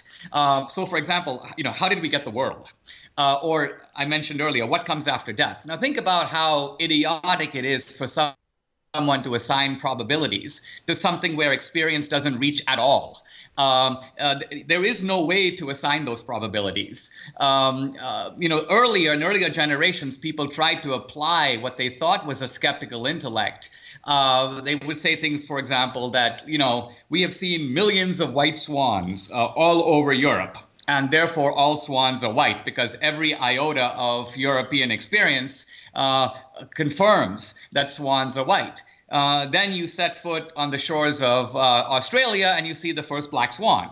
And suddenly your whole, confirmed idea that all swans are white is shot. Why? Because here was something outside the narrow parameters of your experience. The fact that you didn't know it was there didn't mean it wasn't there. And your haste in attaching probabilities to something to which those probabilities don't apply ends up only, you may say, fortifying your ignorance. Right. And so you assert as a law something that is not a law. Right. So that's not a law. So we have to recognize that applies to our world too, no less than to the world of the ancient Greeks. Just because all their experience confirmed that there were a handful of stars in the sky didn't mean that they were actually correct about that experience. Right. So I guess taking that all into consideration, if someone was to make the claim, do you believe that an afterlife exists, you would respond, I don't know? Yes, I would respond, I don't know. Now, I would respond that in fact, none of us knows. We haven't been to the other side of the curtain. So we would have to try to figure out whether or not there is, first of all, the possibility of an afterlife. We would have to look at arguments from philosophy, from experience, near-death experiences, which may be the closest experiential clue to see if there is any possibility of consciousness surviving when the body does not. And we'd have to look at findings in modern physics and cosmology to see whether or not this concept of an alternative universe, you might say, because after all, what is at least the Christian concept of the afterlife is an alternative universe. It is another realm outside, you may say, or transcending the realm of our universe in which other laws apply. And I would argue that modern cosmology has actually opened up this possibility, which wasn't there before. Right. So as a skeptic, I would agree with you to say I don't know if someone asks me if there is an afterlife. But I would never make any kind of positive claim and say that or even say that I believe that an afterlife does exist. So I guess maybe I connect my beliefs to what I claim to know a little more closely than you would. Well, let's test that though, because Travis, I'll ask you this question: do you believe in life on other planets? Do I believe in life in other planets? Well, do you believe, for example, that there could be, and maybe is, life in some other realm, some other planet, some other galaxy, some other star? Sure. Do you believe that? Yeah, and the reason for that is because we have examples of life existing on a planet here. Right, but what I'm saying is the fact that life exists here, so far as far as I can tell, there is no actual evidence that there is life anywhere else. And so your belief that there is life somewhere else, you would have to admit, is in that sense irrational. And by irrational, I mean that there's no strong evidence that would actually point your brain in that direction. But nevertheless, you are open to a possibility. Perhaps you even consider it a probability. So here's the point I want to make, and it's a philosophical rather than a scientific point. Immanuel Kant, the philosopher, made the point that where reason cannot go, it is not irrational to have faith. In other words, if we don't have a way of knowing whether there's life or not after death, it is no more reasonable to say that there is than there isn't, because you can't assign a probability based on reason. So the skeptic who says, There's no life after death who thinks that he's being somehow more rational than I am. He's not. He's deluded about the extent of where reason can travel. And here Kant's point applies, that before we have an argument based on reason, we have to demarcate the actual bounds of reason itself. Right. I think the skeptic who's making a positive claim saying that there is no afterlife, is adopting the burden of proof. And I think that's a very slippery slope to go down when we cannot test this thing. Exactly. And I think this is my argument with people like Dawkins and Dennett and so on, is that they believe that their profession of faith in a non-existence, you may say, of an afterlife is sort of more rational than the believer who says, I believe in life after death. They think that they're applying reason and we're not. And I'm simply saying, what reason are you applying? What evidence are you supplying for your position that is any stronger than the evidence I'm supplying for mine? Yeah, I think a counter argument to that. I mean, my definition of faith typically is believing something when there's absent of any good reason to believe it. Am I just failing to define that properly? Well, I would say this, that when it is possible to know, or where evidence applies, we should absolutely use evidence. But even in ordinary life, in virtually many, if not most of our decisions, we can apply evidence to a point. And beyond that, there is an element of faith. I mean, think of something as simple as, choosing the woman that you're going to marry. You're obviously going to plug in all the evidence you have about your life together, your dating experience, what her character is like, what the possibilities as best as you can envision them are going to be over the next, let's say, 30 years or more. But you have no way to know, in part because she's not going to be the same person 15 or 20 years from now than she is today. There's no way on a rational basis to settle the matter. There's going to be a leap of faith. And everybody knows this. And we take that leap of faith in all kinds of contexts. Somehow when it comes to religion, we somehow think it's different. And when we don't have proof, we should somehow not come to a conclusion.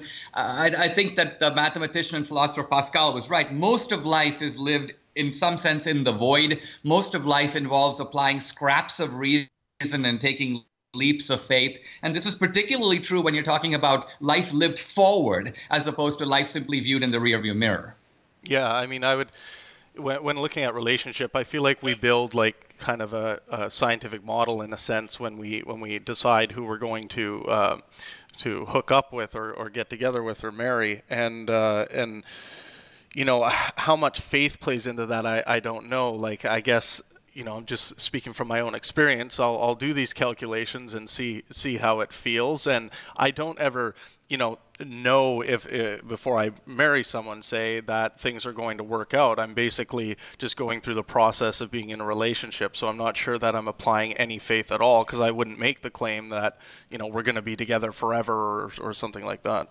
Well, but you used a very telling phrase. You said, I see how it feels. And I think what you're saying in effect is that when let's say you made a chart and you put in her intelligence and you put in what you know about her character, you made a sort of equation or calculus about this. At the end of the day, you're going to ask a different set of questions. Things like, can I imagine life without this person?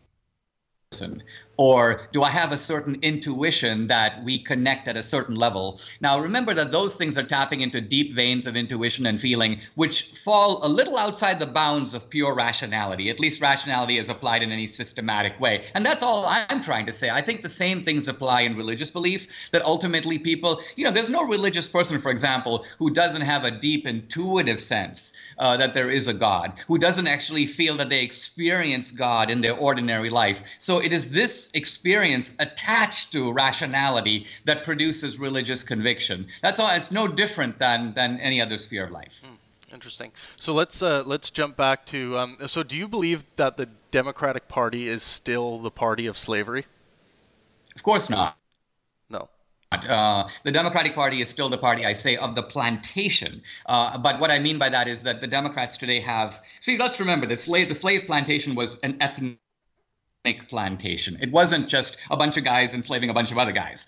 It was a bunch of white guys, for the most part, enslaving an exclusive population of black guys. So it was an ethnic plantation based upon dependency and based upon there's nowhere else to go. You're, in a sense, locked into this way of life, and the slave master provides all your needs. Now, I would argue today that that plantation philosophy remains, and the Democrats are running, you may call them multicultural plantations, ghettos for blacks, barrios for Latinos, reservations for Native Americans. So it's a different system than it was in the 1820s, but there is a thread of continuity. You still have ethnic groups that are essentially deposited into communities. They are still dependent on the Democratic Party for their livelihood. They are, in a certain sense, under mental rather than physical captivity. And the difference, of course, is that now it applies to many groups and not just to blacks. Right. And are the Republicans to blame for any level of racism in the history of the U.S.? Yes, although much less. In other words, I don't deny that racism became embedded in Western civilization starting in the era of discovery. I've written widely about this in my book, The End of Racism, many years ago. I also don't deny that there was racism in the North and the South, in the Republican and in the Democratic Party. Lincoln had to contend with racism among Northern Republicans, for example. But there's simply no comparison of magnitude. The Republican Party was the anti-racist party. It was the anti-slavery party. It was the party of the 13th, 14th, and 15th Amendments. It was the party that fought against the Ku Klux Klan. More Republicans voted for the Civil Rights Act of 1964, the Voting Rights Act of 65, the Fair Housing Bill of 68, proportionally than Democrats did. So part of my point is that this history has been suppressed. It is not young. Young people don't know it. That's why when I talk about it on campus, they're blown away. They have to pull out their phone and check. The racist Dixiecrats did not become Republicans. The vast majority of them stayed and lived and died in the Democratic Party. So these are the kind of facts that I put in the movies. They're supported by documentation. And the only way to attack these arguments is to create straw men. Like I'm saying there's no racism in America. Or I'm saying that slavery is still going on.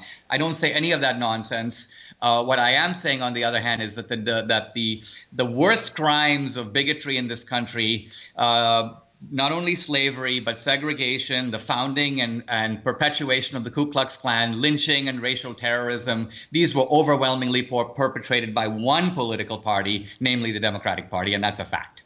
Right. So you have recently been pardoned by President Trump. This was for pleading guilty to violating federal campaign finance laws in 2014. For those who don't know, was this expected, this pardoning? Did you know that this was coming?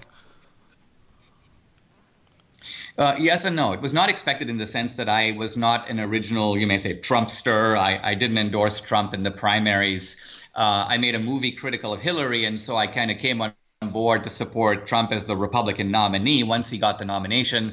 Debbie, my wife, and I are actually close to Ted Cruz. I now live in Texas. He's our senator.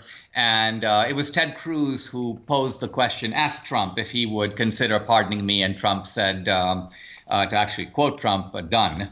And so Trump is the one who did it, but Cruz is the one who pressed him to do it. Right. Great. And do you have any kind of relationship with Donald Trump? Like, do you know him personally? None whatsoever.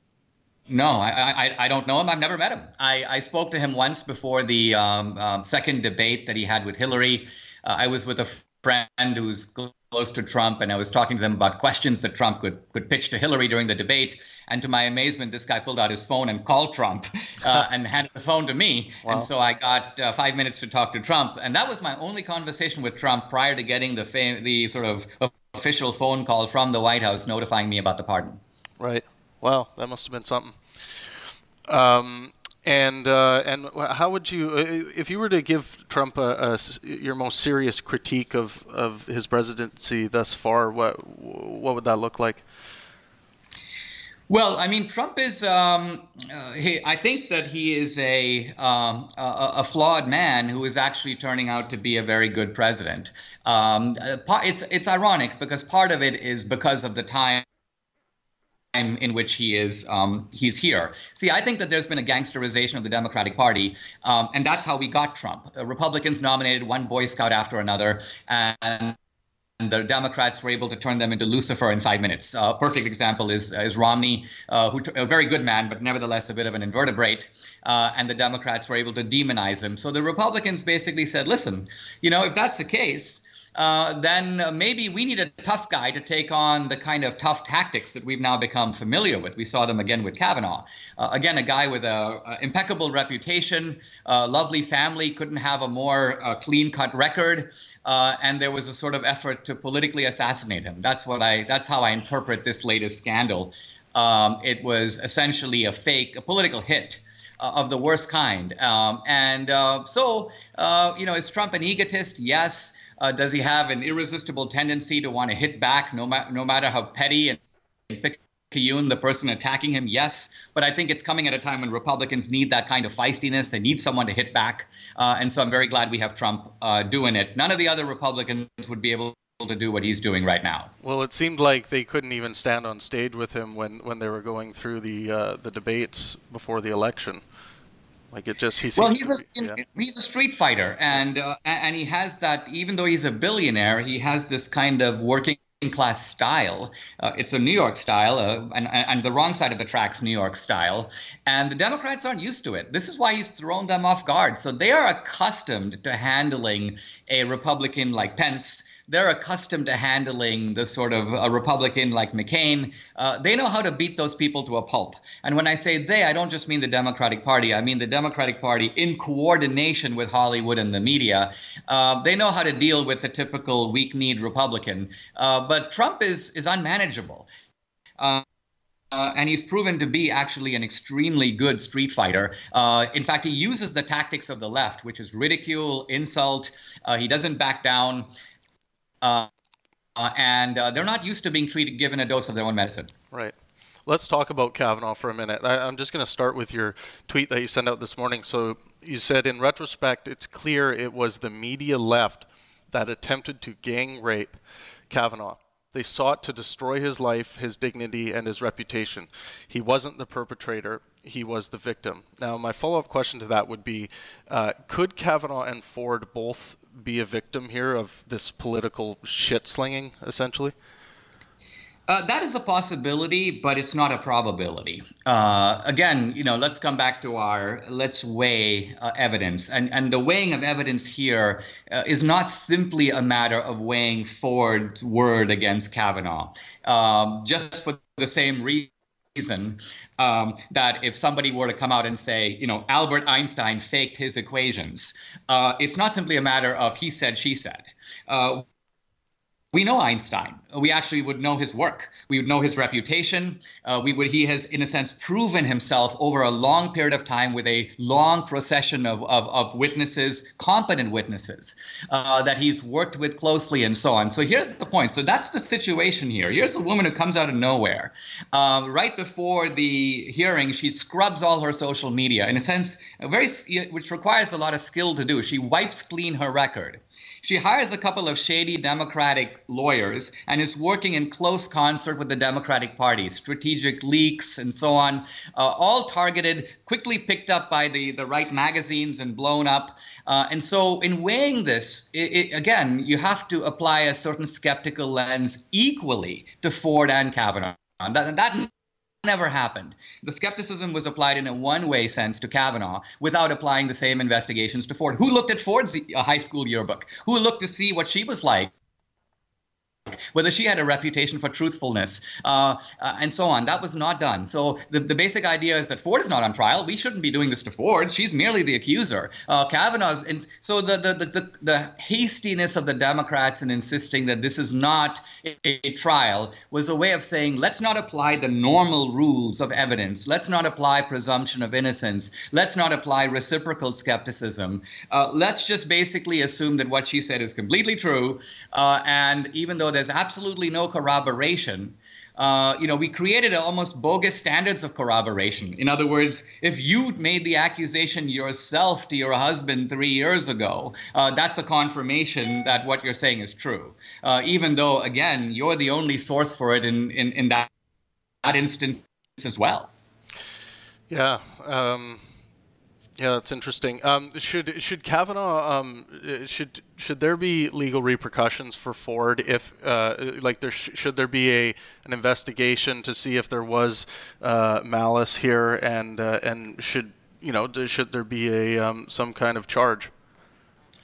Well, there's a high standard for making a charge against Ford. These events are a long time ago, but on the other hand, I don't think that one should, with impunity, be able to launch, you may say, an accusational missile that has the potential to completely destroy a man's life, utterly unsupported. So the reason for making an accusation would be if this is some kind of a left-wing conspiracy. In other words, if, for example, there was close targeted coordination between Ford and her lawyers and the Democrats, and if, for example, there was an attempt to get Kavanaugh, whether or not. See, I did a thought experiment the other day. I thought to myself, what if Kavanaugh goes down? And what if a year from now, Ford comes out and says, hey, I made the whole thing up. I have to confess, I pulled a fast one. What would the left say? There's a reasonably good chance that what they would say is, go Ford, fantastic. What a brilliant civil libertarian move. What an inspired tactical strike. So in other words, what struck me about this whole episode was the complete indifference to whether or not Ford's accusation was true. Even now with Michael Avenatti, the only reason the Democrats are mad at Avenatti is because they feel that he might have made a tactical blunder in overstating charges of gang rape. He went too far. Not that his charges were false, but that they didn't work. Interesting. On November 29th in New York City, you'll be sitting down for a conversation with philosopher Matt Dillahunty, who is a prominent promoter of positive atheism and the separation of church and state. Matt was a fundamentalist Christian for 25 years and thought that he was supposed to be a preacher, but was able to find his way out of religion as he describes it. What do you expect to come of that conversation? Well, I expect it to be a rich, textured, smart conversation that is interdisciplinary, that draws on many different fields and draws on our experience. In a sense, my journey is the reverse of Matt's. I grew up in India. My ancestors are converts to Christianity, but we practiced a very social, cosmetic type of Christianity. So I, you may say, discovered or rediscovered my faith in adult life. And so I think it's going to be interesting to have two guys who are very confident of their beliefs, but are on opposite sides, engage in the kind of debate that has unfortunately become extremely rare in the I missed it myself. I did a series of debates with Christopher Hitchens and some of the other atheists. I haven't done that in a while, so this is my stepping back into the arena. Looking forward to it, and I think it's going to be very lively. Great. Do you like the fact that there is church-state separation in the U.S. Constitution, or would you change it if you had a chance? Well, I think the core of this is what we mean by church-state separation. I mean, the concept of separating, you may say, church or religion and government is a deeply Christian idea. What else is the meaning of Jesus saying, render unto Caesar the things that are Caesar's and to God the things that are God's? What is the meaning of that, if not that we have completely separate duties to the state, i.e. Caesar, as we do to God, to the religious domain? There was a separation of church and state from the beginning of Christianity. Now, I agree that those lines were frequently blurred, but even in the Inquisition, if you were accused of a religious offense, you were tried by the church. If you were accused of a state offense, you were tried by the state. There were separate church courts, if you will, and state courts. And this is actually an invention of Christianity. If you go to Islam, for example, you just don't have that.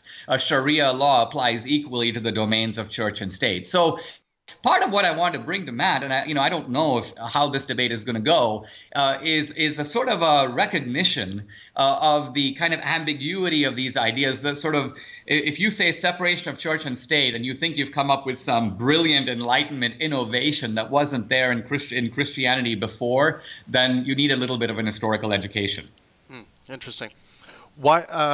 I'll just come out and ask this question. Why do you believe in God? And if so, why not Apollo or Thor instead of Yahweh?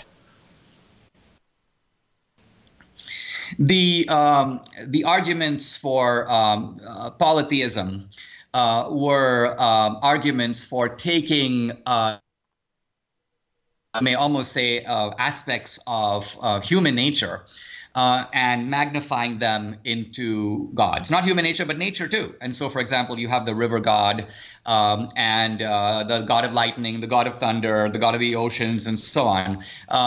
In that sense, gods functioned as, you may say, special types of surrogates for human beings. And this is partly why polytheism collapsed when it was confronted by the challenge of monotheism. It collapsed really all over the world, so that polytheism is not real today. We talk about Greek mythology, we can't take it seriously, even though the Greeks really did believe that there was a place called Mount Olympus somewhere on the earth, and that these gods did exist. We can't take that seriously today because we can see very clearly that polytheism is, you may say, a projection of human attributes. Now, that's not true of monotheism, and you have these astounding claims, for example, in the Bible, in the book of Genesis, that God made the world. And not only did God make the world, but he made the world, he created time along with the world. And think about that. This is an incredible statement that is made hundreds of years before Christ, and it's made by people with no access to any scientific experiments whatsoever. The idea that time itself is a property of the universe. This is stated, not only stated in the Bible, but then affirmed by a tradition of Christian interpretation of the and Jewish interpretation of those verses. And yet you would have to admit that this is a completely valid issue in modern cosmology. This is nothing that can be dismissed. We can't say, oh, gee, we've refuted that a long time ago. Well, that's just a bunch of nonsense. On the contrary, that is an extremely counterintuitive statement, astounding and inexplicable when it was made, that can actually be defended today with the best findings of modern astronomy, physics, and cosmology. And so anyway, the point is, to me, God is a reality in my life. The concept of God makes sense as an explanation for a universe that doesn't have any other explanation. And so to me, it's a confluence of arguments, historical, philosophical, and scientific, that support the idea of a creator. Right. So I agree that the stories are interesting, and I'm a big fan of all kinds of myths. But the spot where I find hard to go to is that, I mean, the Bible, for example, was written by human beings and who claim to be divinely inspired. And why do people trust that they were divinely inspired in the right way, or that they were divinely inspired at all? They don't. In other words, look, at the time of early Christianity, there were literally innumerable texts, all purporting to be divinely inspired. So it's not as if the Christians said, oh, gee, Fred, you say you're divinely inspired. Okay, you got to go in the Bible. That's nonsense. I mean, there was a deep process of examination that actually lasted 300 years.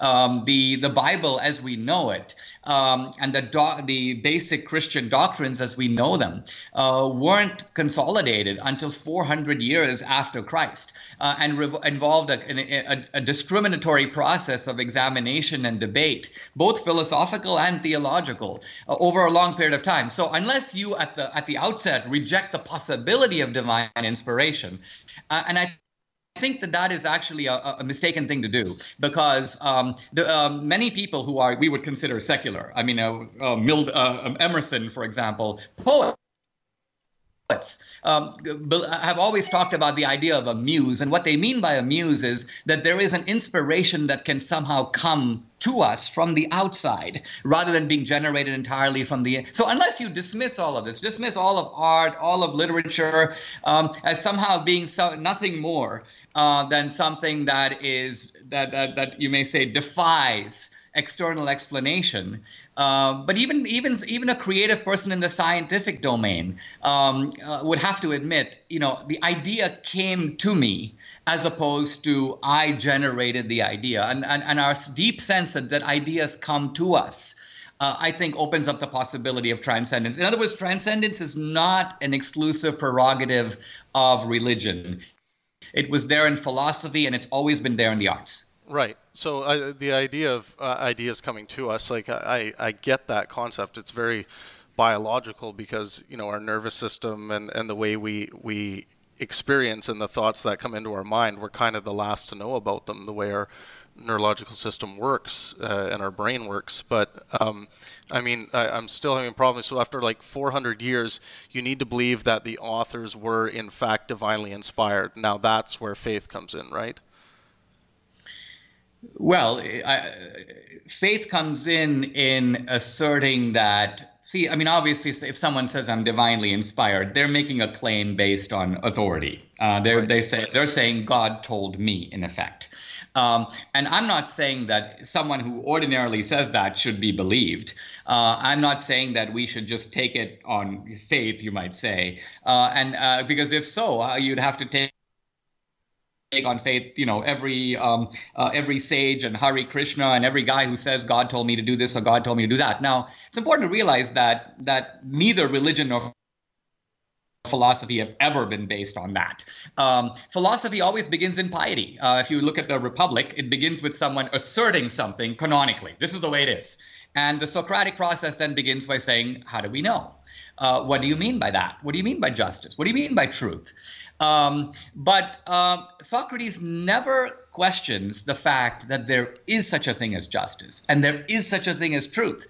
And so if you were to tell Socrates, by the way, Socrates, there's really no such thing as truth. You know, there are neurons firing in your brain. And as a result, it is those chemical transactions that cough up this notion of truth. But that's your truth. And it's not necessarily somebody else's truth. And there's no way of going beyond your neurons versus my neurons and coming to some understanding of truth itself. I think, see, that is where you actually fall into a mechanistic description of truth that is not that doesn't actually do justice to truth itself. Imagine if we were to look at justice that way. It's nothing more than the firing of neurons in our brain. Then I would say, well, who cares about civil rights? What makes those things? What makes that something that society cherishes and is actually willing to impose by the force of law? I mean, if a restaurant says I'm not going to allow gay people to eat here, we go into that restaurant and force them to do it. So we're assuming that there is a moral principle here that has, you may say, transcendent value. It doesn't matter whether or not your neurons are in sync with it. No one cares. No one cares whether you agree with it. It's going to be imposed on you one way or the other because it is and we don't even care if the majority rejects it. That's why we have courts to affirm them as, you may say, constitutional principles. So on what basis can you assert these principles as true without granting to them some transcendence that goes beyond human subjectivity? Interesting. Do you ever worry about religions going too far, you know, including Christianity or Catholicism, as far as, like, you know, genital mutilation, anti-homosexuality rhetoric, you know, prayer being the top priority in the wake of tragedy? Do you see these all as major issues? Well, yes, I certainly think that there is whenever someone purports to have the truth, they can try to impose that by force. And historically, we know that was done very commonly.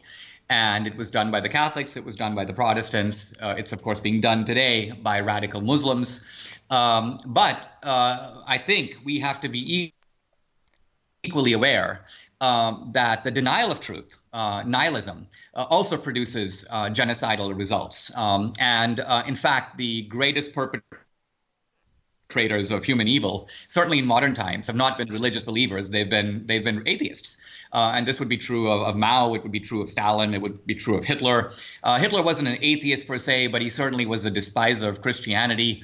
And the roots of his fanaticism and his genocide was ultimately in a certain reading of Darwin's philosophy of the survival of the fittest. Right. One thing I would say to that is that I don't think you can really do anything terrible or good in the name of atheism because it's just the rejection of a claim. But are you saying that just being in that position on that claim, it can lead you to stuff like doing bad things? Yeah, see, I don't think you're actually thinking through the atheist premise clearly enough, because let me push it for a little bit, okay? Sure. Atheism is not. You could say that agnosticism is a certain kind of lackadaisical position of I don't know, and since I don't know, I'm not going to take a stand one way or the other. Now, I think agnosticism is realistic. It's unrealistic in life because we frequently have to choose whether or not we know for sure. But nevertheless, like, the agnostic has always historically been a kind of an inert character. Burke made the point that typically these guys are sort of the dropouts of society. Now, I take atheism to be one step beyond agnosticism, because the atheist is ultimately making positive claims, things like there is no God. If the atheist doesn't say there is no God, then to me, it doesn't make any sense to call yourself an atheist. You're not. An atheist is someone who's actually asserting that as far as he's concerned or she's concerned, there is no God. And as far as he or she is concerned, there is no life after death. And these are important practical assertions because you live your life according to that. So you're betting your life on it. You're betting your life that when you die, that's the end. And so you're voting even though you're pretending not to vote. Now, the question is, what's the philosophical significance of that? And I would simply say that quite apart from outliers like Mao and Pol Pot, take a philosopher like Nietzsche, who thought through his atheism and said to himself, if there is no God, then all the Christian values of compassion, love your neighbor, everybody has equal dignity. He goes, all of that is the shadows of God. All of that's nonsense. If there is no God, where'd that come from? Why should we affirm that? We're Darwinian creatures in the world, and ultimately this is a brutal struggle for power, just as it is in the natural world. And why shouldn't it be why should it be any different in the human world? And why should we take the powerful urge to dominate, subjugate, and destroy other people and treat that as though we've somehow refuted that, as though we've got some kind of a moral principle to trump that? What moral principle? Where'd that moral principle come from? So this is what I would call serious atheism.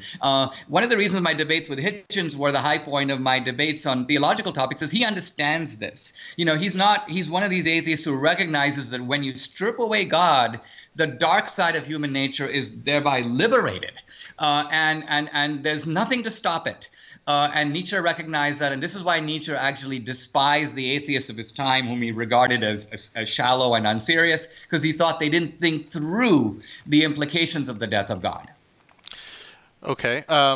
So I spent a lot of time with a lot of atheists, and with Sam Harris, Richard Dawkins being the most prominent ones, and at least in the people that I've ever spoken to, I've never heard them describe atheism the way that you're describing it. So maybe the definitions are getting in the way here. Kind of what you're calling agnosticism is what they're calling atheism, in that, the atheist position is, if someone makes a claim this God exists, my response would be, okay, I'd like to see the evidence. And then if there is no evidence, the atheist position is just to not believe that claim.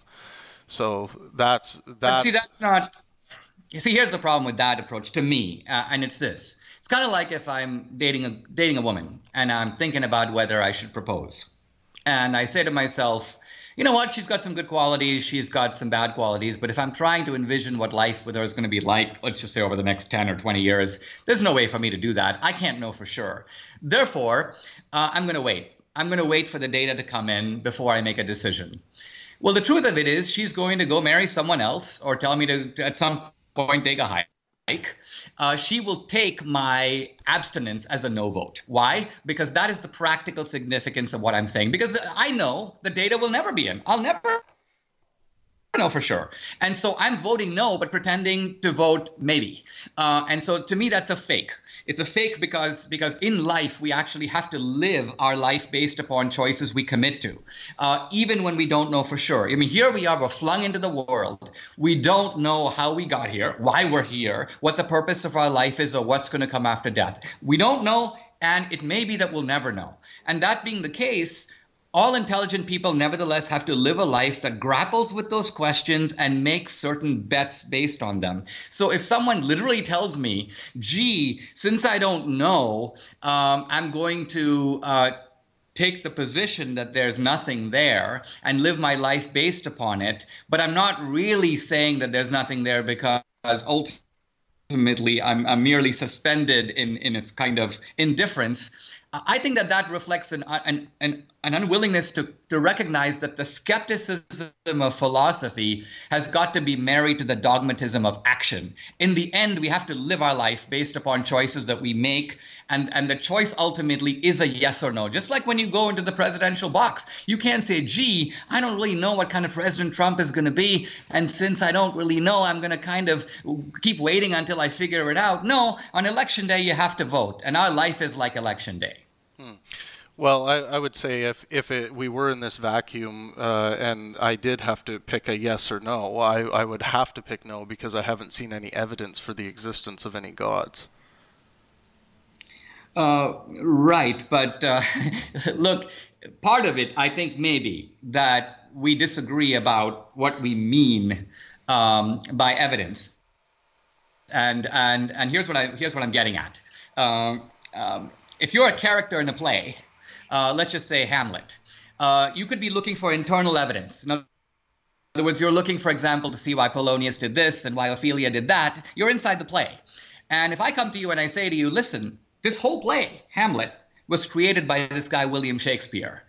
And you're saying, well, I'm Hamlet. I don't really see it. I'm in the play. I don't see Shakespeare. I only see Ophelia. I only see Polonius. I only see the acts that are occurring inside the play. And I can't get my head around the idea that some other guy, Shakespeare, actually made this whole play. So when we're looking for causality and we're looking for evidence, we have to be open to that kind of evidence. In other words, an evidence that supplies an explanation that is of a slightly different kind than the efficient causal explanations that science typically looks for. Well, this is going to be a really interesting event. I'm really looking forward to it. I think you and Matt are going to have one of the most important conversations, I think, in the past maybe 10 years on this subject. So I'm really looking forward to it. Everyone can go to pangburnphilosophy.com if they are interested in coming to the event and getting tickets. I wanted to touch on racism quickly, Dinesh, and specifically anti-white racism. I've been running a lot of polls and different questions on social media, different social media platforms, and asking people. It seems like 50% of the people on this planet don't believe that you can actually be racist towards a white person. How do you feel on this? Well, the people who say that you can't be racist toward a white person have accepted a kind of leftist a definition of what racism is. Their definition is that racism is prejudice plus power, and that white people have historically had the power, and that white people have been racist by combining their prejudices against non-white people with their ability to harm them, discriminate against them, lynch them, and so on. According to this doctrine, the reverse doesn't apply. Why? Because blacks and Hispanics can have prejudices. They may not like white people for whatever reason, but they don't have the power to implement those beliefs. So this is the theory behind the idea that that only white people can be racist and minorities cannot be racist against whites. To me, this is nonsense. Not because the definition of racism is wrong. I agree with it. You need prejudice as well as power. But I think that in reality, the minority activists today are far more powerful than the so-called white nationalists. I mean, if you look at Charlottesville, for example, the ragtag white nationalists in Charlottesville have absolutely no power. They don't have any political power. They don't have any cultural power. If the Ku Klux Klan were to have a rally, they'd be lucky to get 50 people and there'd be 500 people protesting them. By contrast, Antifa, Black Lives Matter, these kinds of groups have prejudices and they have enormous power. They have power not only because they have support in the Democratic Party, but they have support in the media. They have support in Hollywood.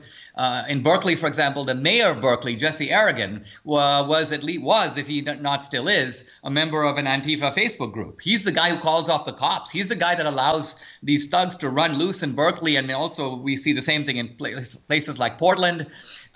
These are people who actually do have prejudices and power. And so for this reason, I think the notion that somehow they can't be racist is incorrect. Yeah, and I mean, it seems like SWAT doesn't show up when Antifa shows up. Like, I mean, they don't treat this like a riot, but I see these when Antifa shows up to do this violence. I see this as more of a riot than I do a peaceful protest. Well, this is the thing. Recently on CNN, one of the hosts was getting very angry at the phrase, mob justice. What do you mean by mob justice? Well, it's one thing for people to protest. It's another thing to, gang up on someone in an elevator, chase Brian Kilmeade to Fox News in the subway. There's an attempt here to terrorize, to intimidate, and it's this that we're reacting against. It's this that ultimately is undemocratic, because it is the enemy of free and open debate. If I have some common ground with the so-called new atheists, it is that all of us have a certain suspicion of political correctness. We welcome genuine skepticism, and whichever side of the aisle we fall on at the end, we favor a process of vigorous argument, challenging ideas, and not trying to ultimately beat someone into submission to your point of view. Yeah, I couldn't agree more on that. We need more people supporting free speech and intellectual discourse from all sides of the political spectrum. So let's finish on this question. I always finish with my guess on this. What is the biggest ideological threat to humanity? The biggest ideological threat to humanity, I think, is the idea that we have a right to some other guy's labor. When Lincoln defined slavery in the 1850s, he described slavery this way: "You work, I eat." So interestingly, for Lincoln, slavery wasn't fundamentally about race. It was theft. One guy works, another guy takes the product of his labor, appropriates it to himself. And to Lincoln, this was the fundamental moral wrongness of slavery. And in theory, you could have white slavery based on the same principle. So I think what happens now is we keep hearing about social justice worldwide. And what the left basically says in social justice is we want social justice. To me, social justice is I get to keep what I earn, and you get to keep what you earn. If you're going to claim the fruits of my labor, you're stealing from me. And that principle, I think, is I don't know if it is the most serious threat, but it's destroying countries like Venezuela right now. It was a great threat to the world in the 20th century before the collapse of the Soviet Union. It is a pernicious idea. It's very powerful in this country and throughout the industrialized West. So if I had to pick a candidate off the top of my head, I think I'd pick the perverted philosophy that you work and I get to eat the fruits of your labor. Right. Well, Dinesh, thank you so much for coming on today. I really appreciate you taking the time. My pleasure. Everyone, again, it's on November 29th in New York City. This will be Dinesh D'Souza and Matt Dillahunty having a conversation. This is going to be electric. Don't miss that one. You can go to pangburnphilosophy.com for tickets. And as always, let art and science inspire. Thank you.